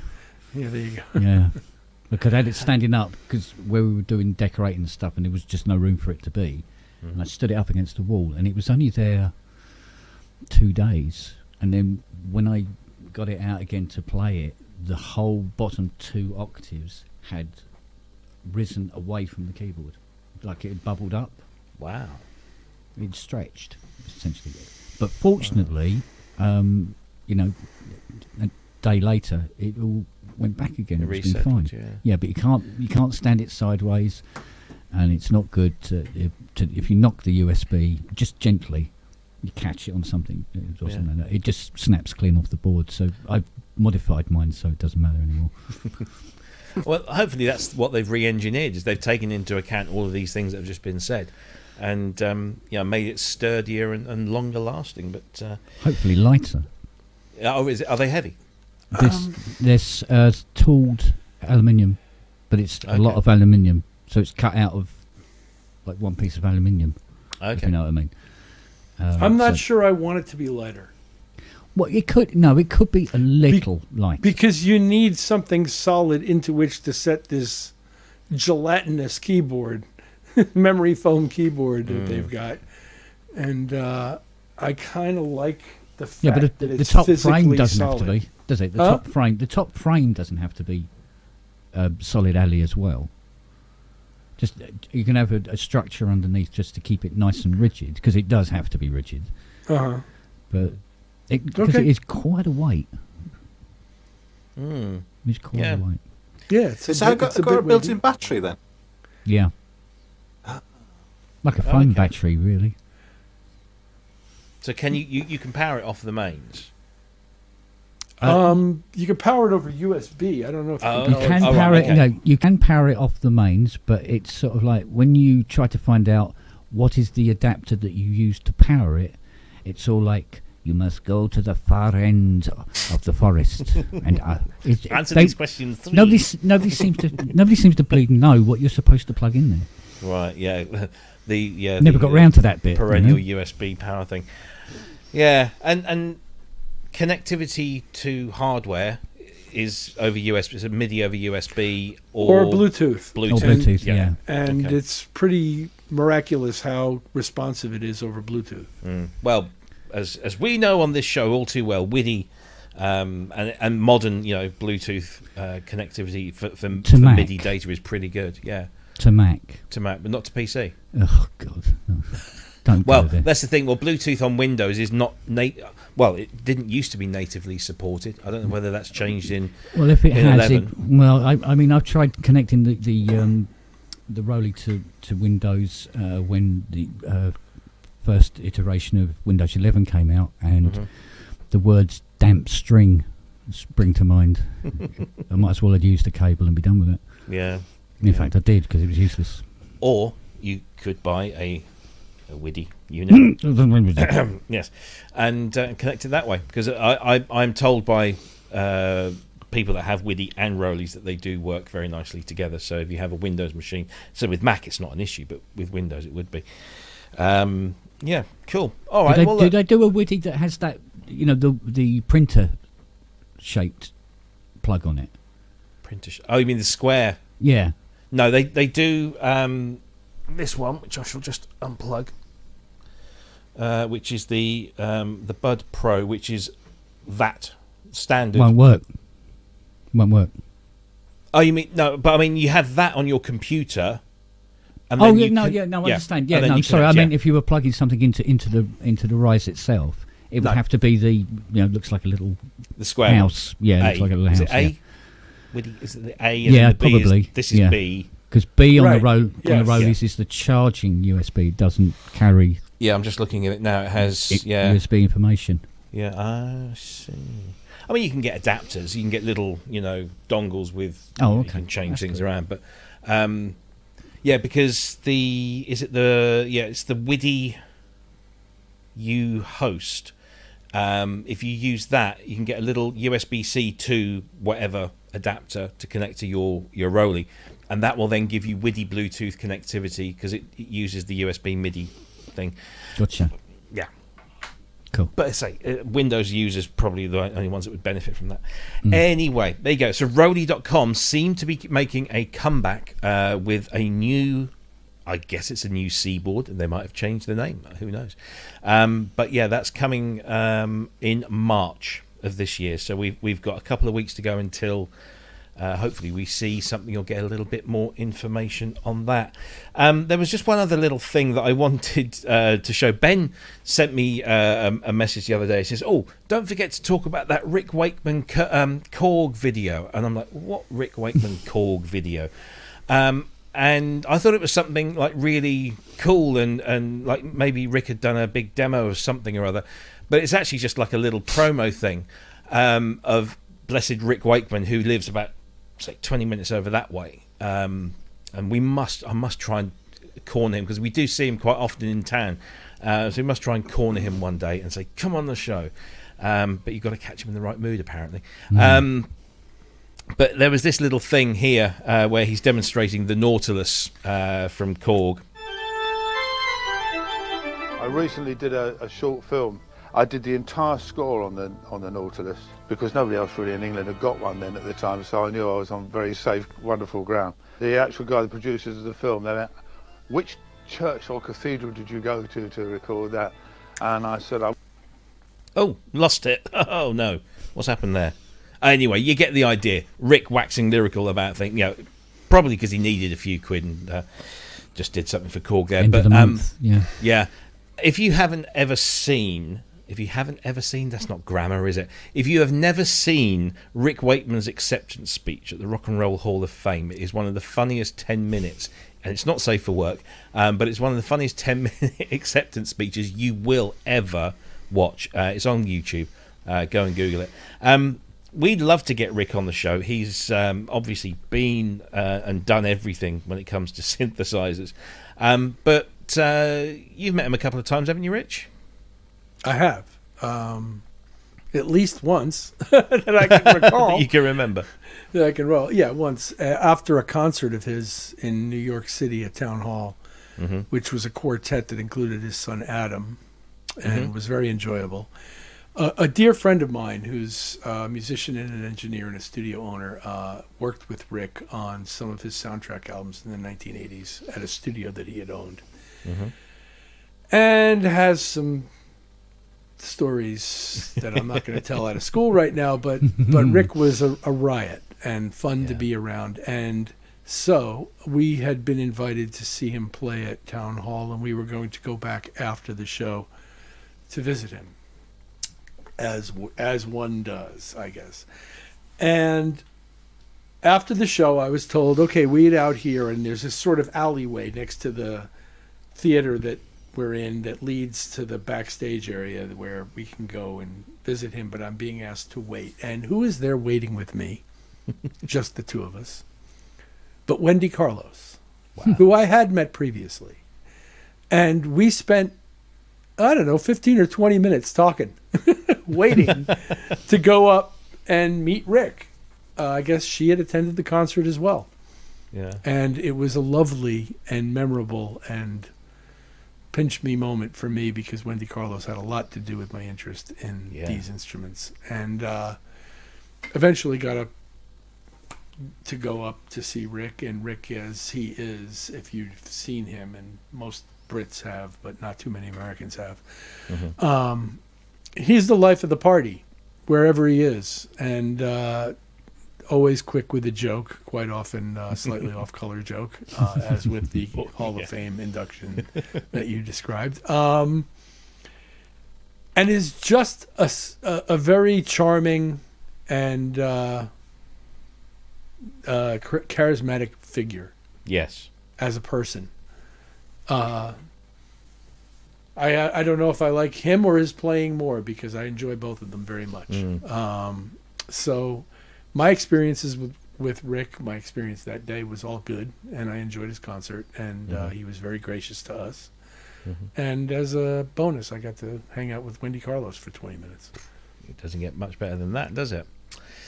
Yeah, so we really do want to try and get Rick on the show. This is something I'm going to have to really work on and getting in. I know that Michelle did.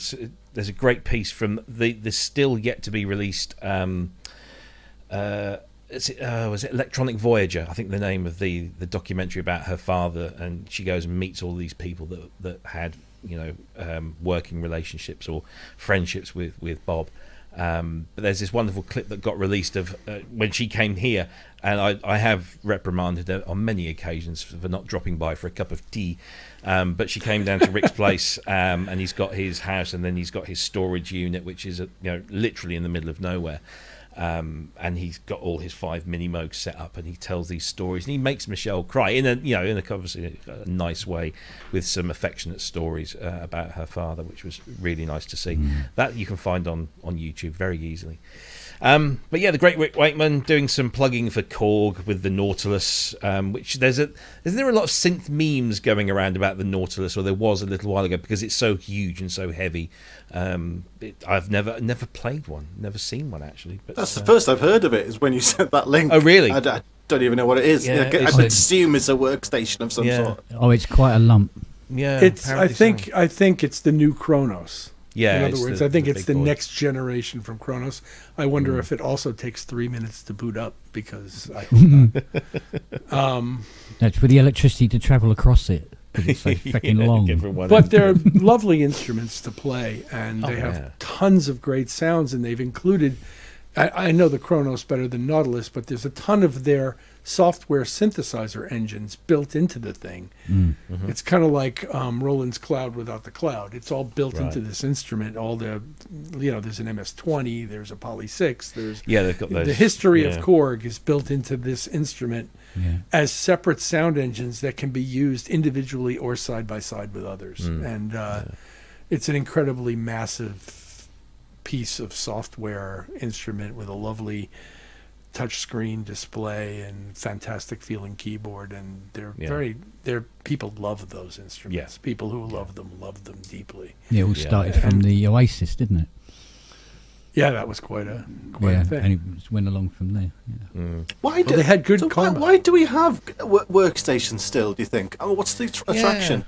I mean, with the advent of doors becoming two a penny. I mean, you can have a door on your phone. You know, where's the attraction still with a workstation? I don't understand. Traveling with one piece of gear that does a whole giant ton of stuff, not unlike having Vintage Vault on your computer. Okay. Writing entire tracks on one piece of equipment, the limitation of it in some respects helps you to be more creative. Then when it's done, you can go from that machine into all the other plugins and stuff that you want to add to replace various sounds and stuff. So it's good to be able to just work in one small little space without the distraction of tons and tons and tons of gear around you. So, which is mainly what I use her for anyway. Which doesn't get Wakeman off the hook, because he's got tons and tons of gear Yeah, around that's him, true and a enough. Nautilus. But, Yeah. but No, I've that's never. the operative thinking, Mark, is that it's just convenient to have some giant amount of things to draw from in Yeah. a single instrument, so you don't have to bring 5 instruments. Well, Yeah. Makes sense. Yeah. Yeah, I mean, I remember when the M1 came out. I mean, it was just revolutionary that you could have just one keyboard, and all that polyphony, all that multi-timbrality, and essentially produce a professional sounding track from one instrument. It was it's a very important thing. I never really got on with them. I've got the Fusion, which is probably one of the worst workstations ever. Although it does have some really good sounds in it. It's probably not the easiest to navigate, but just never really appealed to me. But And Sonic made great workstations out of almost every one of their gear. They had good, really usable, quick sequencers, fully featured, built into these devices that had all these great sounds in them, starting at least from the EPS sampler going forward. Arguably, maybe earlier than that, if you want to call SQ80 a workstation. Yeah. Just wanted to bring this up because when we were talking about the UVI Vintage Vault, I said, "What is the Hybrid 6000 a version of?" And thanks to Kosh Takai in the chat, apparently it's based on the Casio HT6000. So I'm going to need to go and find what that is. But yeah, I that's think what it Jean-Michel is. Jarre used one of those. Did he? To hold the door open when it was warm. I need to look into that. I'm not. Isn't that that's quite a big Casio, isn't it? The HT6000 with the speakers don't know. built in. Shall we do a live? I'll do a live search. It was Do a live Casio. search. Bigger than the 5,000 and not as big as the 8,000, you mean? I don't know. Yeah. No, the 8000 never happened in the end because it I see. created sort of like wormholes. It was so heavy. Too heavy. Antimatter began floating. Phased Oh, distortion. Oh, here come the Casio police. They're after you, Kent. They're always after me, but they'll never catch me. This isn't the best picture in the world, but this is what the HT6000 looks like. There we go. Drum roll, please. It's just Ah. yeah, Nothing like I thought. no. But Boy, that's a lot of May- buttons. yeah. So there Maybe you go. he didn't use one of those. Well, you never know. What Well, I year, feel what better for year is knowing it from? Does it say that, Robbie? Let's have a look. Looks 90s. Does. Yeah. Um, Buy used. Yeah, well, Possibly, that's no possibly surprise. late 80s. Let's have a look. HT 6000. I'd say it's 95. That's my money. You reckon 95? Okay. I reckon. Let's see. Is there a vintage? Is it? No, probably not on vintage. Was it? Let's have a look at Sonic States. That's 91. 84. Really? Yeah, it says 19. 80s. Yeah, It's way ahead of its time. Look Well, at now I'm that. seeing in Wikipedia. Oh no, I'm sorry, wrong. Never mind. Never mind. So yeah, apparently 1984. Who'd have thunk? It's a spectrum dynamic polyphonic analog synth. Boy, that's a mouthful. Oh, it's analog. No, I remember. Yes, that's it. Yeah, because in the blurb on the UVI site, it said something SD, and I thought, what's that? It's Spectrum Dynamic.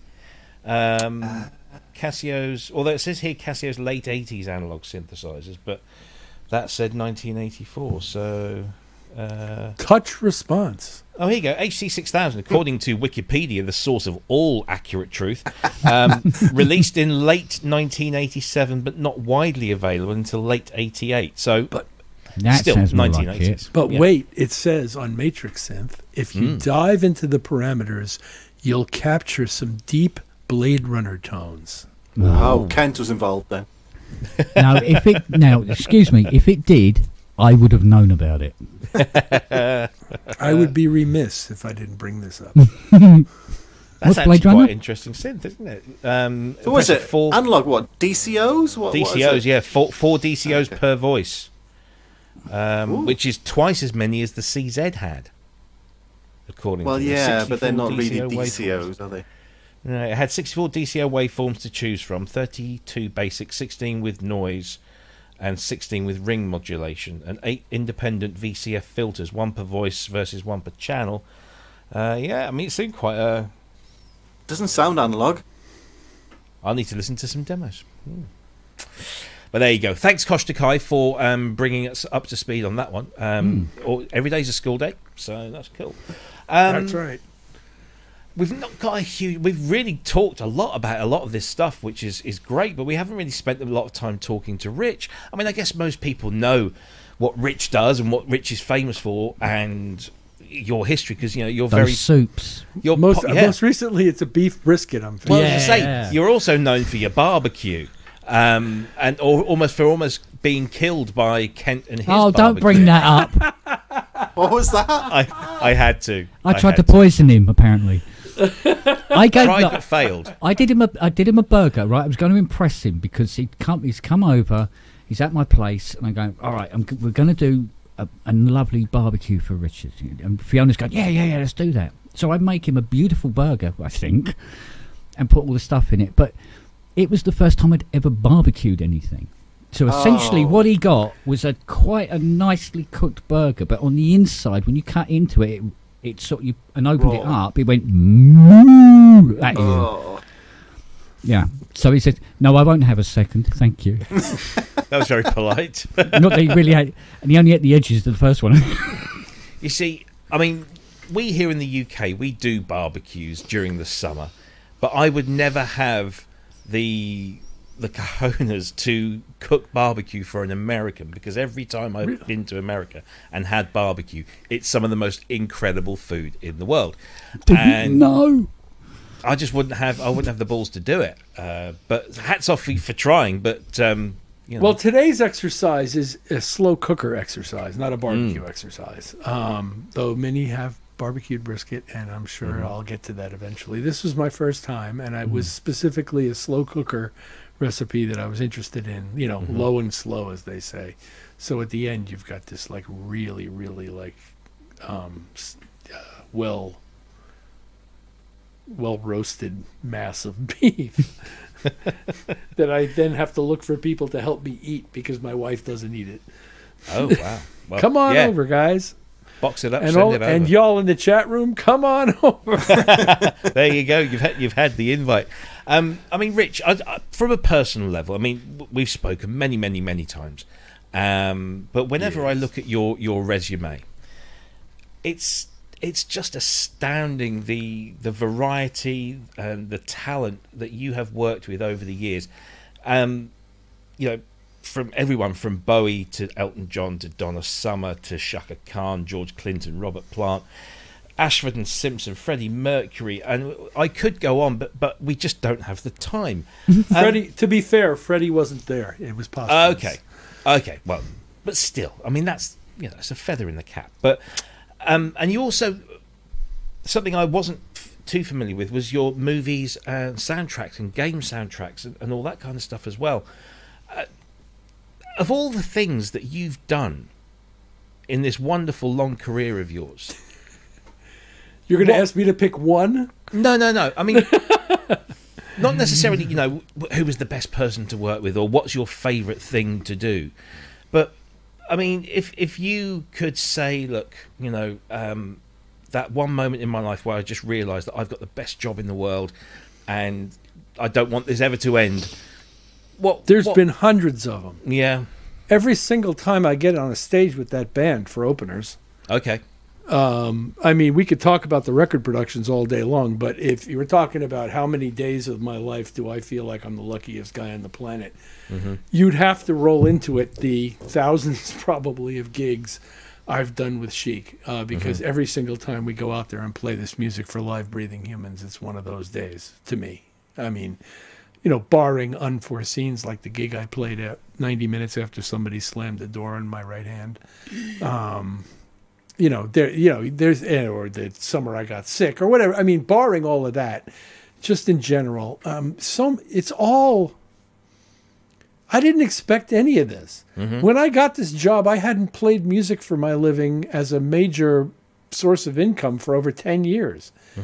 I had done a lot of other things, run major recording studios, designed studios, learned computers on my own, produced the music that eventually got me the Nile Rodgers job.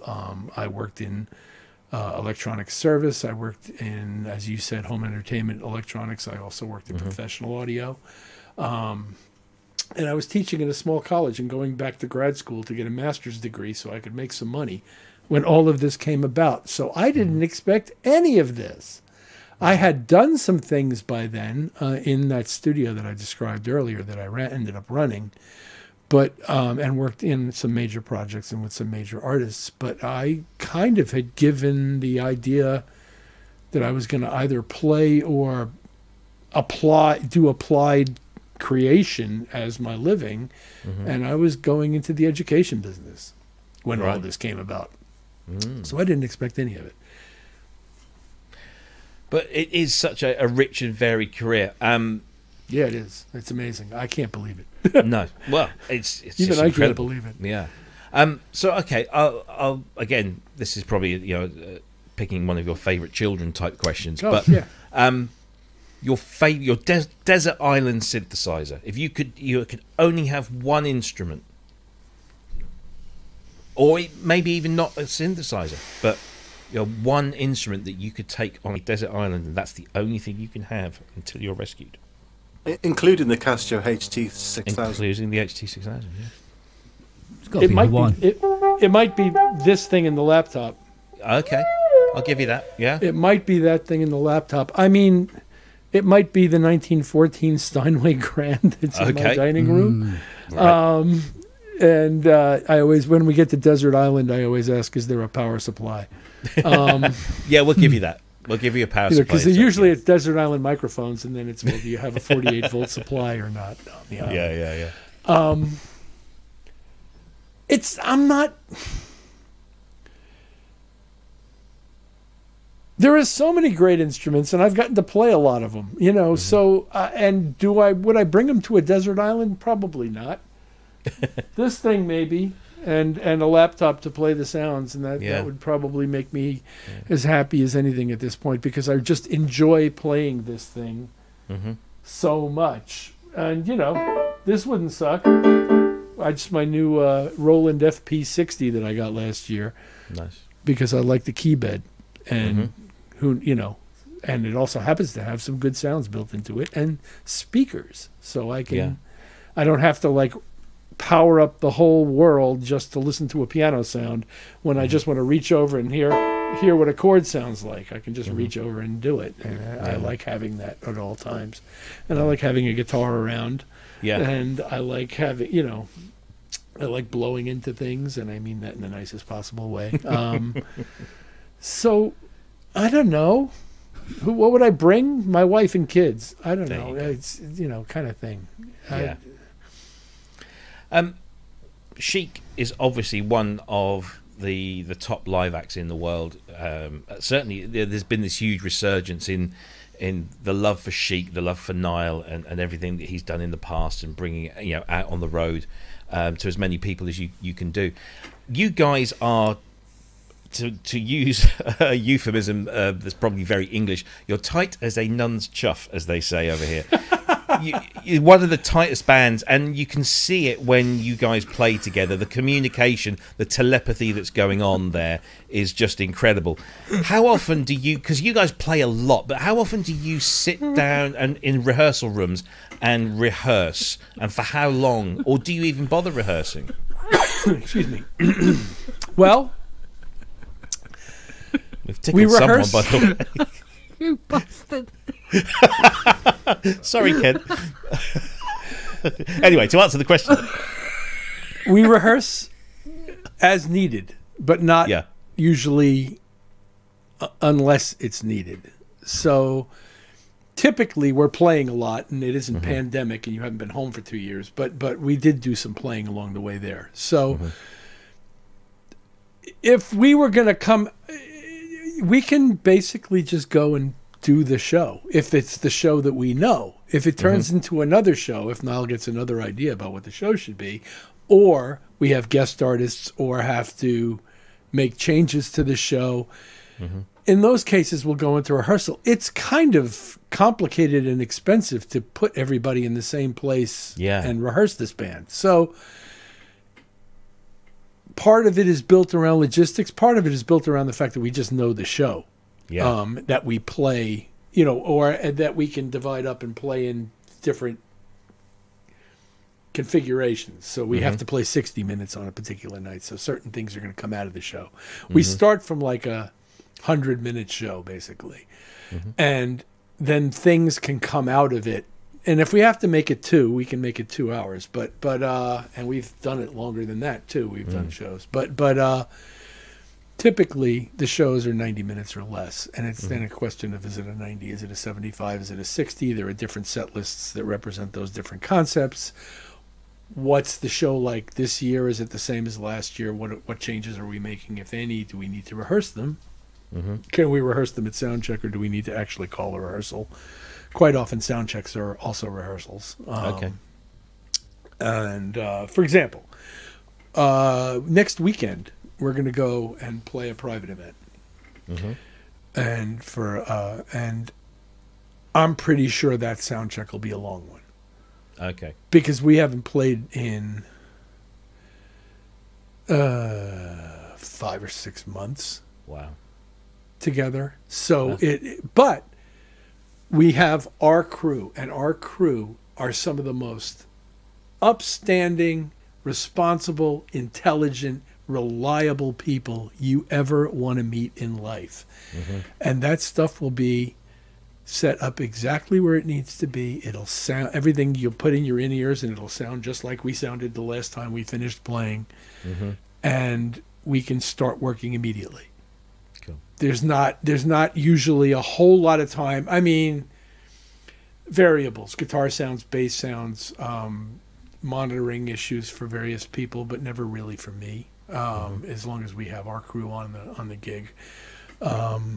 It's 9 people, and you never know what's going to come up, but typically we're rehearsing within half an hour, and we're out of there within an hour and a half.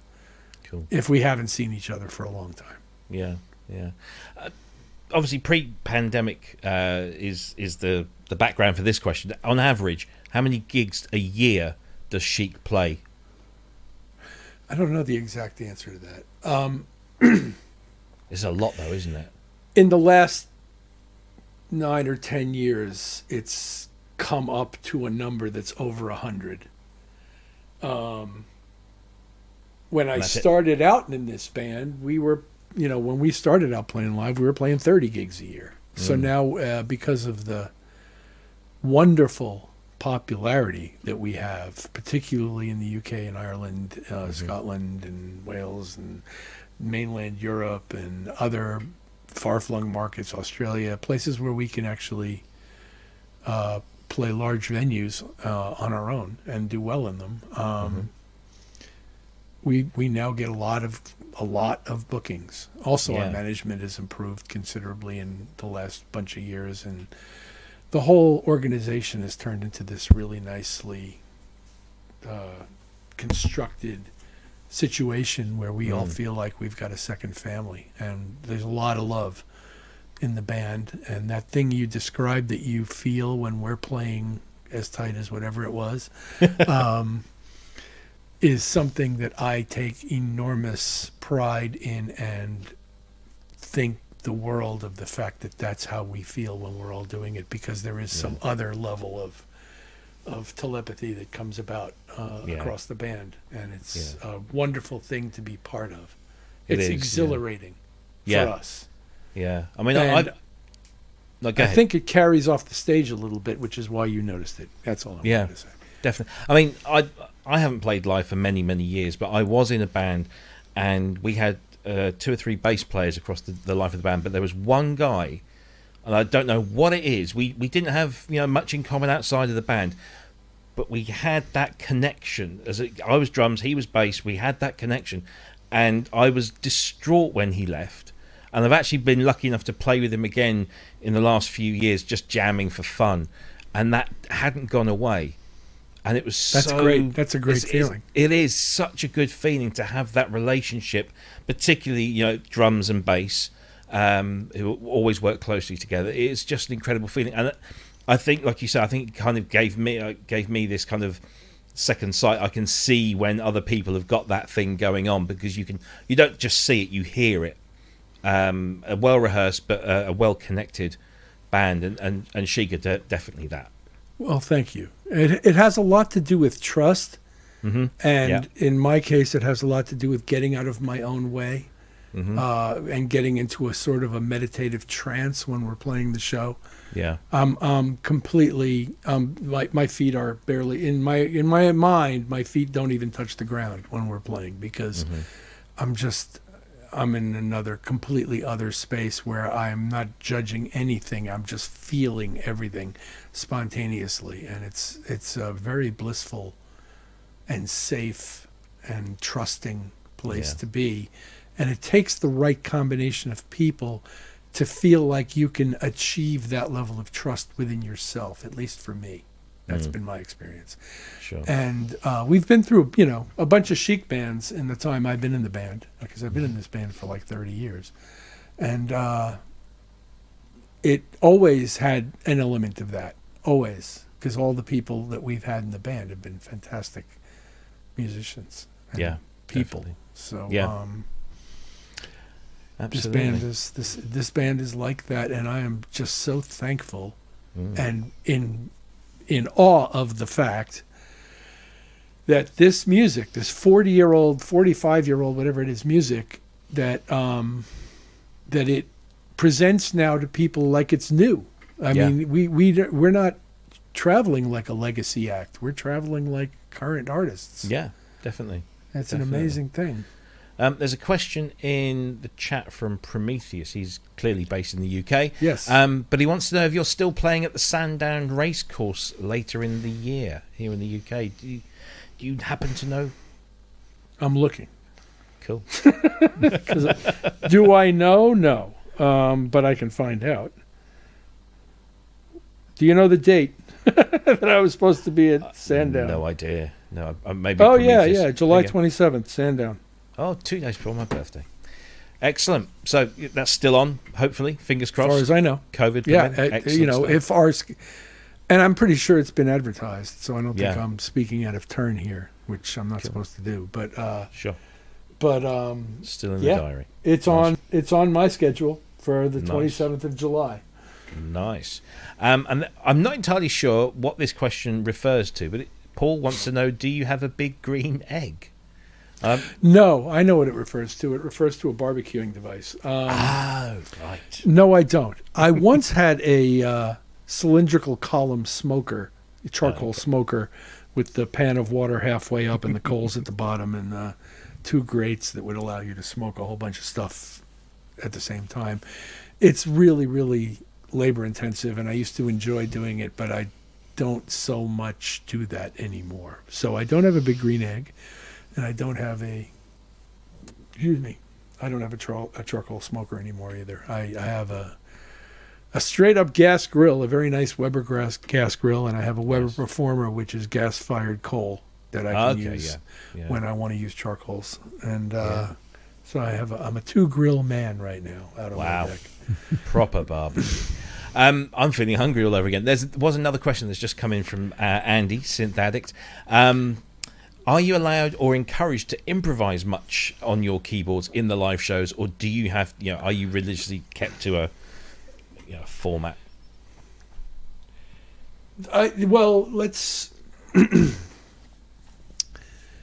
I play my particular role in the band is executing parts that are written with as much feeling and reliability as possible. So very little of my show, as I perform it, is improvised.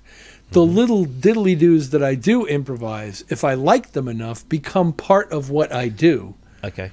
But they tend to be fills and answers to other things that happen on the stage that are not the part of the cake that I have to help bake, so that all that other wonderful icing can float on top.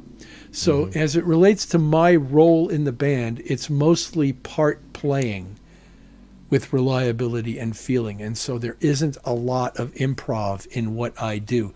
The music kind of suggests, here's how Chic music kind of works. Guitar, bass, and drums are the sun. This music exists fundamentally in guitar, bass, and drums. Yeah. Everything else, the string sounds, the keyboards, the horns, the vocal, even the vocals, are almost like planets revolving around that core, which is the sun, which is the guitar, bass, and drums. And so in my vision of my role in the band, I have to provide as reliable a foundation for those guys to make that kind of magic happen that makes these songs work. And the discipline for me is in the quality and consistency of that execution. That's just what my chair is about, the chair that I sit in the band. So there isn't a lot of improvisation in my chair. There's more improvisation in some of the other chairs, more extemporaneous stuff. But I think my role in this band, and the person who sits in my chair should be, is providing that foundational stuff. Cool. Interesting to know.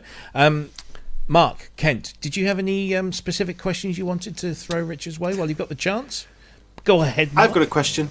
Go for it. Rich, earlier you said that you play for hours every day and practice.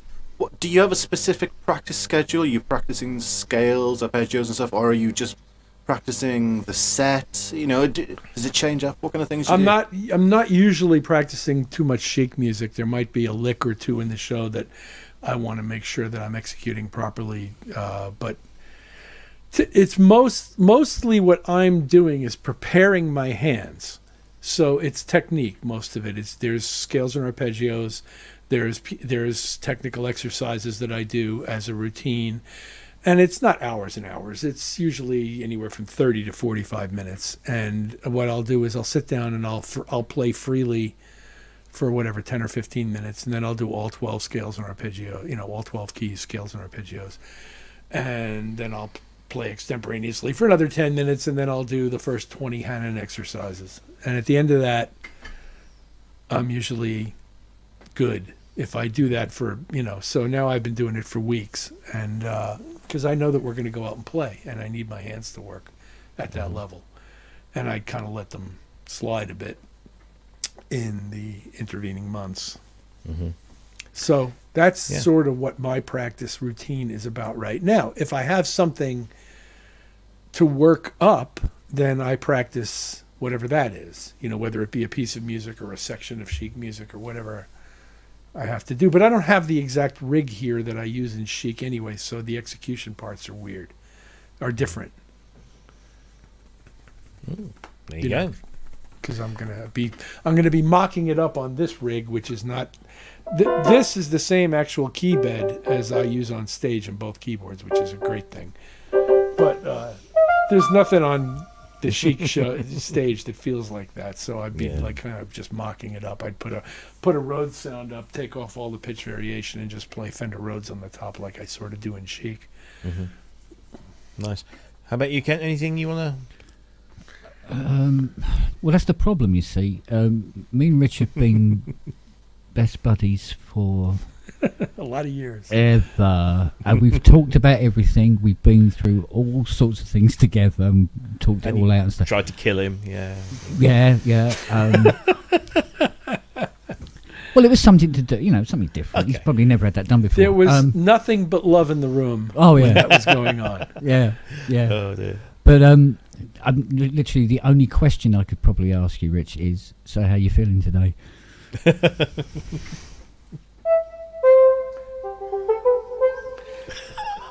I'm feeling follows really me good. Everywhere. I'm feeling really good. Good, man. Good. Today. My health is good. I'm cooking. Having fun with my friends. Thinking about musical things and talking about musical things and with people I really like. The thing is, we used to have these Skype conversations where he would, I'm talking to him on my iPad. He's on his iPad. I'm in the workshop. He's in the kitchen preparing a soup. And we're talking about things. And I go, we don't. He said, I'm just cutting up the carrots now. They're going to go in. And I'm watching him cook. He's watching me repair a Rhodes Chroma or something like that. And we're talking about everything. And it goes on for hours and hours and hours. It's been... I do love to cook. I know. True. I learned how as a young man. I didn't get married until I was over 30. And somebody had to do the cooking. And there were periods, there were some pretty lean years where I wasn't cooking. When I learned to cook, I wasn't very wealthy, let's put it that way. And I was also a vegetarian at the time. And so that kind of gave me the discipline that I continue to use to this day, even though I'm no longer a vegetarian. I do enjoy cooking in the same ways that I did. And I've always enjoyed it. And it's just, it's expressive to me. It's like making music. It's art. Yeah. Cool. There was just one more question. I'm just going to permit this one, and then this was from Sasquatch, who is a regular and one of our moderators in the chat. Is Richard going to buy one of the new Rhodes keyboards? He wants to know. No. There you go. A simple answer. I mean, if the day comes where $10,000 doesn't even make a dent in my psyche, then in other words, where I can afford to buy vanity purchases like that just because I want them, then maybe. I mean, in other words, I'm not resistant to it. It's just that my life isn't about having 10 grand to spend on a keyboard that I really don't need right now. And that's just the fact of the matter. I mean, if I have to, that'll do. I mean, we had a Rhodes, actually, my son James has a Rhodes 73 from the 1970s in his basement, and it was in my basement for many years, and it hardly got played. If I need it for music productions, chances are I'm playing Scarby's Rhodes anyway, because it doesn't need to be maintained. It's perfectly in tune, and it sounds amazing. Isn't the one you had in your basement the one with MIDI? Was that the MIDI one? No. It wasn't a MIDI Rhodes. No, what I had with MIDI was a CP60. Ah, right. Okay. You'll recall. Yes. And one of the enduring regrets of my life is that the day I gave it to my son James to bring to the dump because I couldn't get anybody to buy it. It was broken. It had a broken pickup, and to change the pickups in these things, you basically have to remove all the strings. It wasn't gonna. Yeah. It was never gonna happen. Yeah. So what I forgot to do was tell him to tape down the sustain pedal so that when he pushed it off the ledge and it hit the ground below, that it made a really, really cool kabong. And it didn't. It just went gunk. So that's one of my sound Put it design. Back up again. Yeah, regrets. You're right. Let's do it again. Do it again. Oh dear. But yeah. You know what? Acoustic pianos don't make great MIDI controllers, and I'll even go out on a limb even further. Guitars don't make great MIDI controllers to me. I don't feel connected to the MIDI sound on any of those instruments the way I do. Yeah. Right there. Yeah. That's as connected to a vibration as I've ever felt playing a keyboard instrument. Yeah. But when I used to play brass instruments, you are the vibration. And when you sing, you are the vibration. And when you play guitar, you're touching the vibration. And I'm interested in the distance between me and the vibration mostly these days.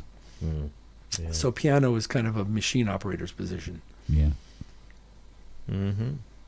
Well, I think that brings us nicely to the end of the show. Richard, thank you so much for coming on. It's a real pleasure and an honour to have you visit our little corner of the internet. Thank you, Robbie, and thanks to Ben in absentia, and thank you, Mark, and thank you, Kent, for joining me here.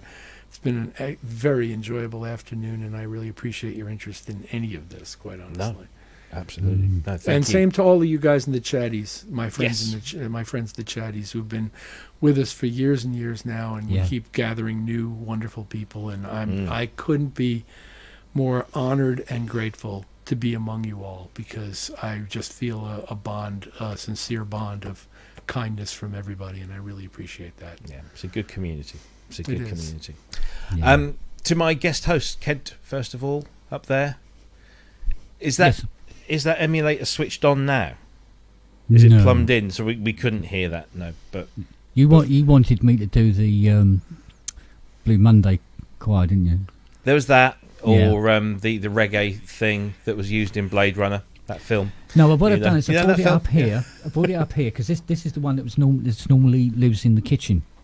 Okay. As you do, you know, everyone's got an emulator in the kitchen. It's abandoned. Okay, it's been upgraded to 8-note poly and got the SD card reader on her now as well. Mm-hmm.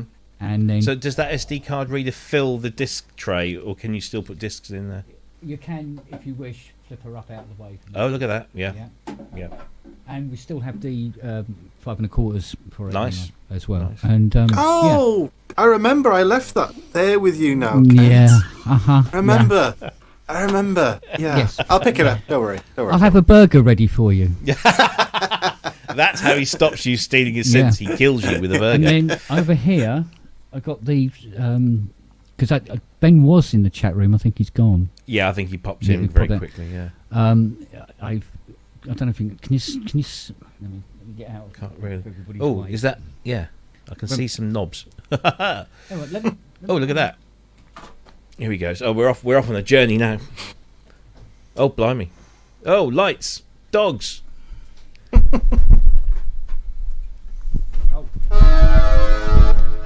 What is that sound again? What is he doing? There you go. That works now.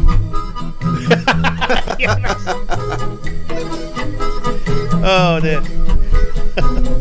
What has he done? Don't break anything. What is that? That's Rich. Is that a Mark II Mellotron by any chance? Can you see it now? Yes, we can. Yeah, what is that? That's a dog. No, it's a Nyborg, a polymath, a Nyborg, yes. Polymath, and a Leipzig. Nice. He's going to have fun, isn't he? He is going to have fun. And after Mind hearing, you don't hit that emulator. Oh. I resprayed that. Well, the thing is, I don't want it marked before I steal it tomorrow. So, like you can walk out with an emulator 1 under your arm. Oh, look at it though; it's just beautiful. I had to carry a DX1 out to a car this afternoon.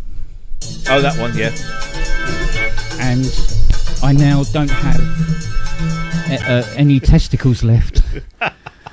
Well, you're not carrying it right. Did you? Well, when we put the one that I've got into the back of my motor, you had that lovely trolley contraption. Yeah. Where was that? No, he was in a big rush because what he'd done, he'd parked it in the middle of the road. Oh, somebody had stolen our parking space, so he's parked it in the middle of the road. And as we're carrying it out, this car pulls up behind us, and we're trying to get in the back of the car, and he had to do this little toot. Oh, there we go. Impatience. Did you And turn around and give him the Vic DiBitetto look? No, it didn't. But once we got it in and he closed the tailgate down to get back in the car, it was toot again. You hate people like that. There's never a house brick to hand when you need one, is there? No, quite. So, Oh, well. Well, look, yes, thank you for getting that out for me. I'm looking forward to playing with that tomorrow. oh, this. Yeah, that. Yeah. Oh, okay. And the CS80, maybe. I thought we were going to do that again. Oh, that thing again. But anyway, look, thanks, Kent, for stopping by, helping out as per usual. It's always fun to have you on the show. And I will make sure there's plenty of room in the boot for that when I come and see you tomorrow. Mark.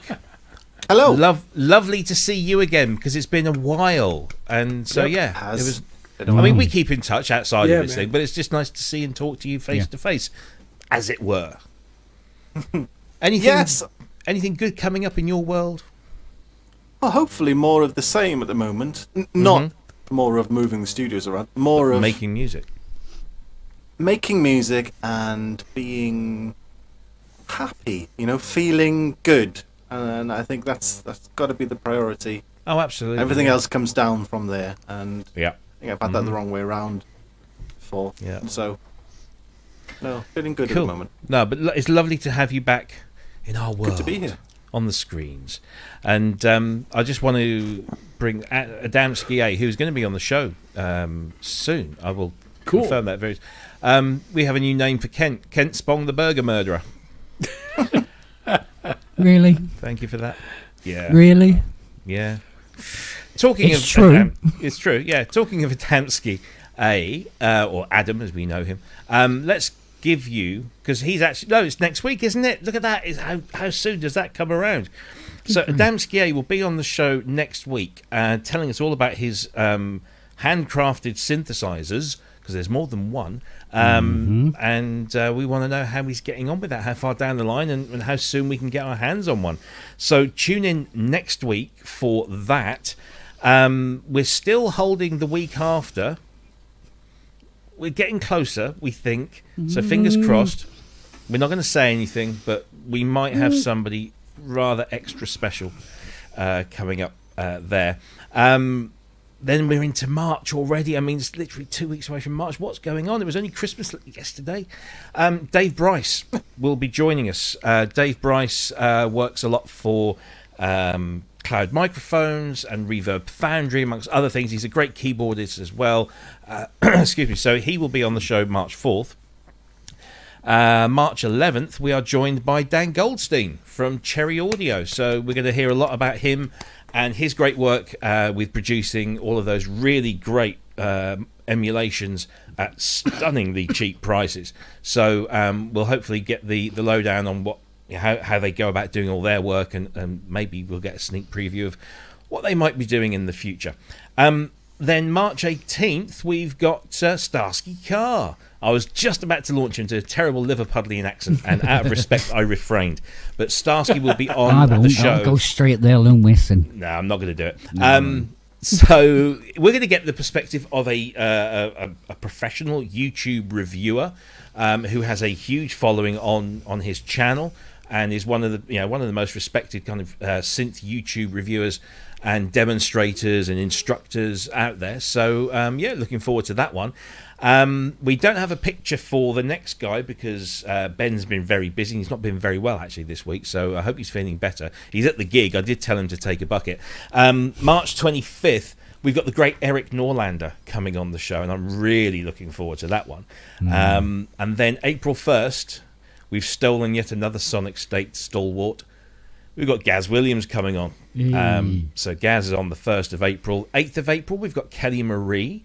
April 15th, we don't, again, have a picture for this one, but I am so excited about this. I've been friends with Tara and Math of I Speak Machine for many, many years. Tara's now got a new album coming out in April. It's called War. It's under the banner of I Speak Machine. The new single is out now. It's called The Metal in My Hell. It is stunning, and it's full of Oberheim TVS, apparently. But we're going to get the whole lowdown on the 4-year recording of that new album, which she has done in her little studio in LA, and it's just really great stuff. April 22nd, live, we hope, from EMIAP in Philadelphia, on the eve of his album launch, will be Mr. Michael Whalen. And he's promised us some performances live, and maybe we'll get a GX1 in there, or a CS80 at least. So yeah, we've got him coming up in April 22nd. May 6th, we've got Andrew Longhurst. You might not know the name, but he has, again, I mean this in the nicest possible way, he's been around the block, and he's worked in some of the great studios with some great people, so really looking forward to him.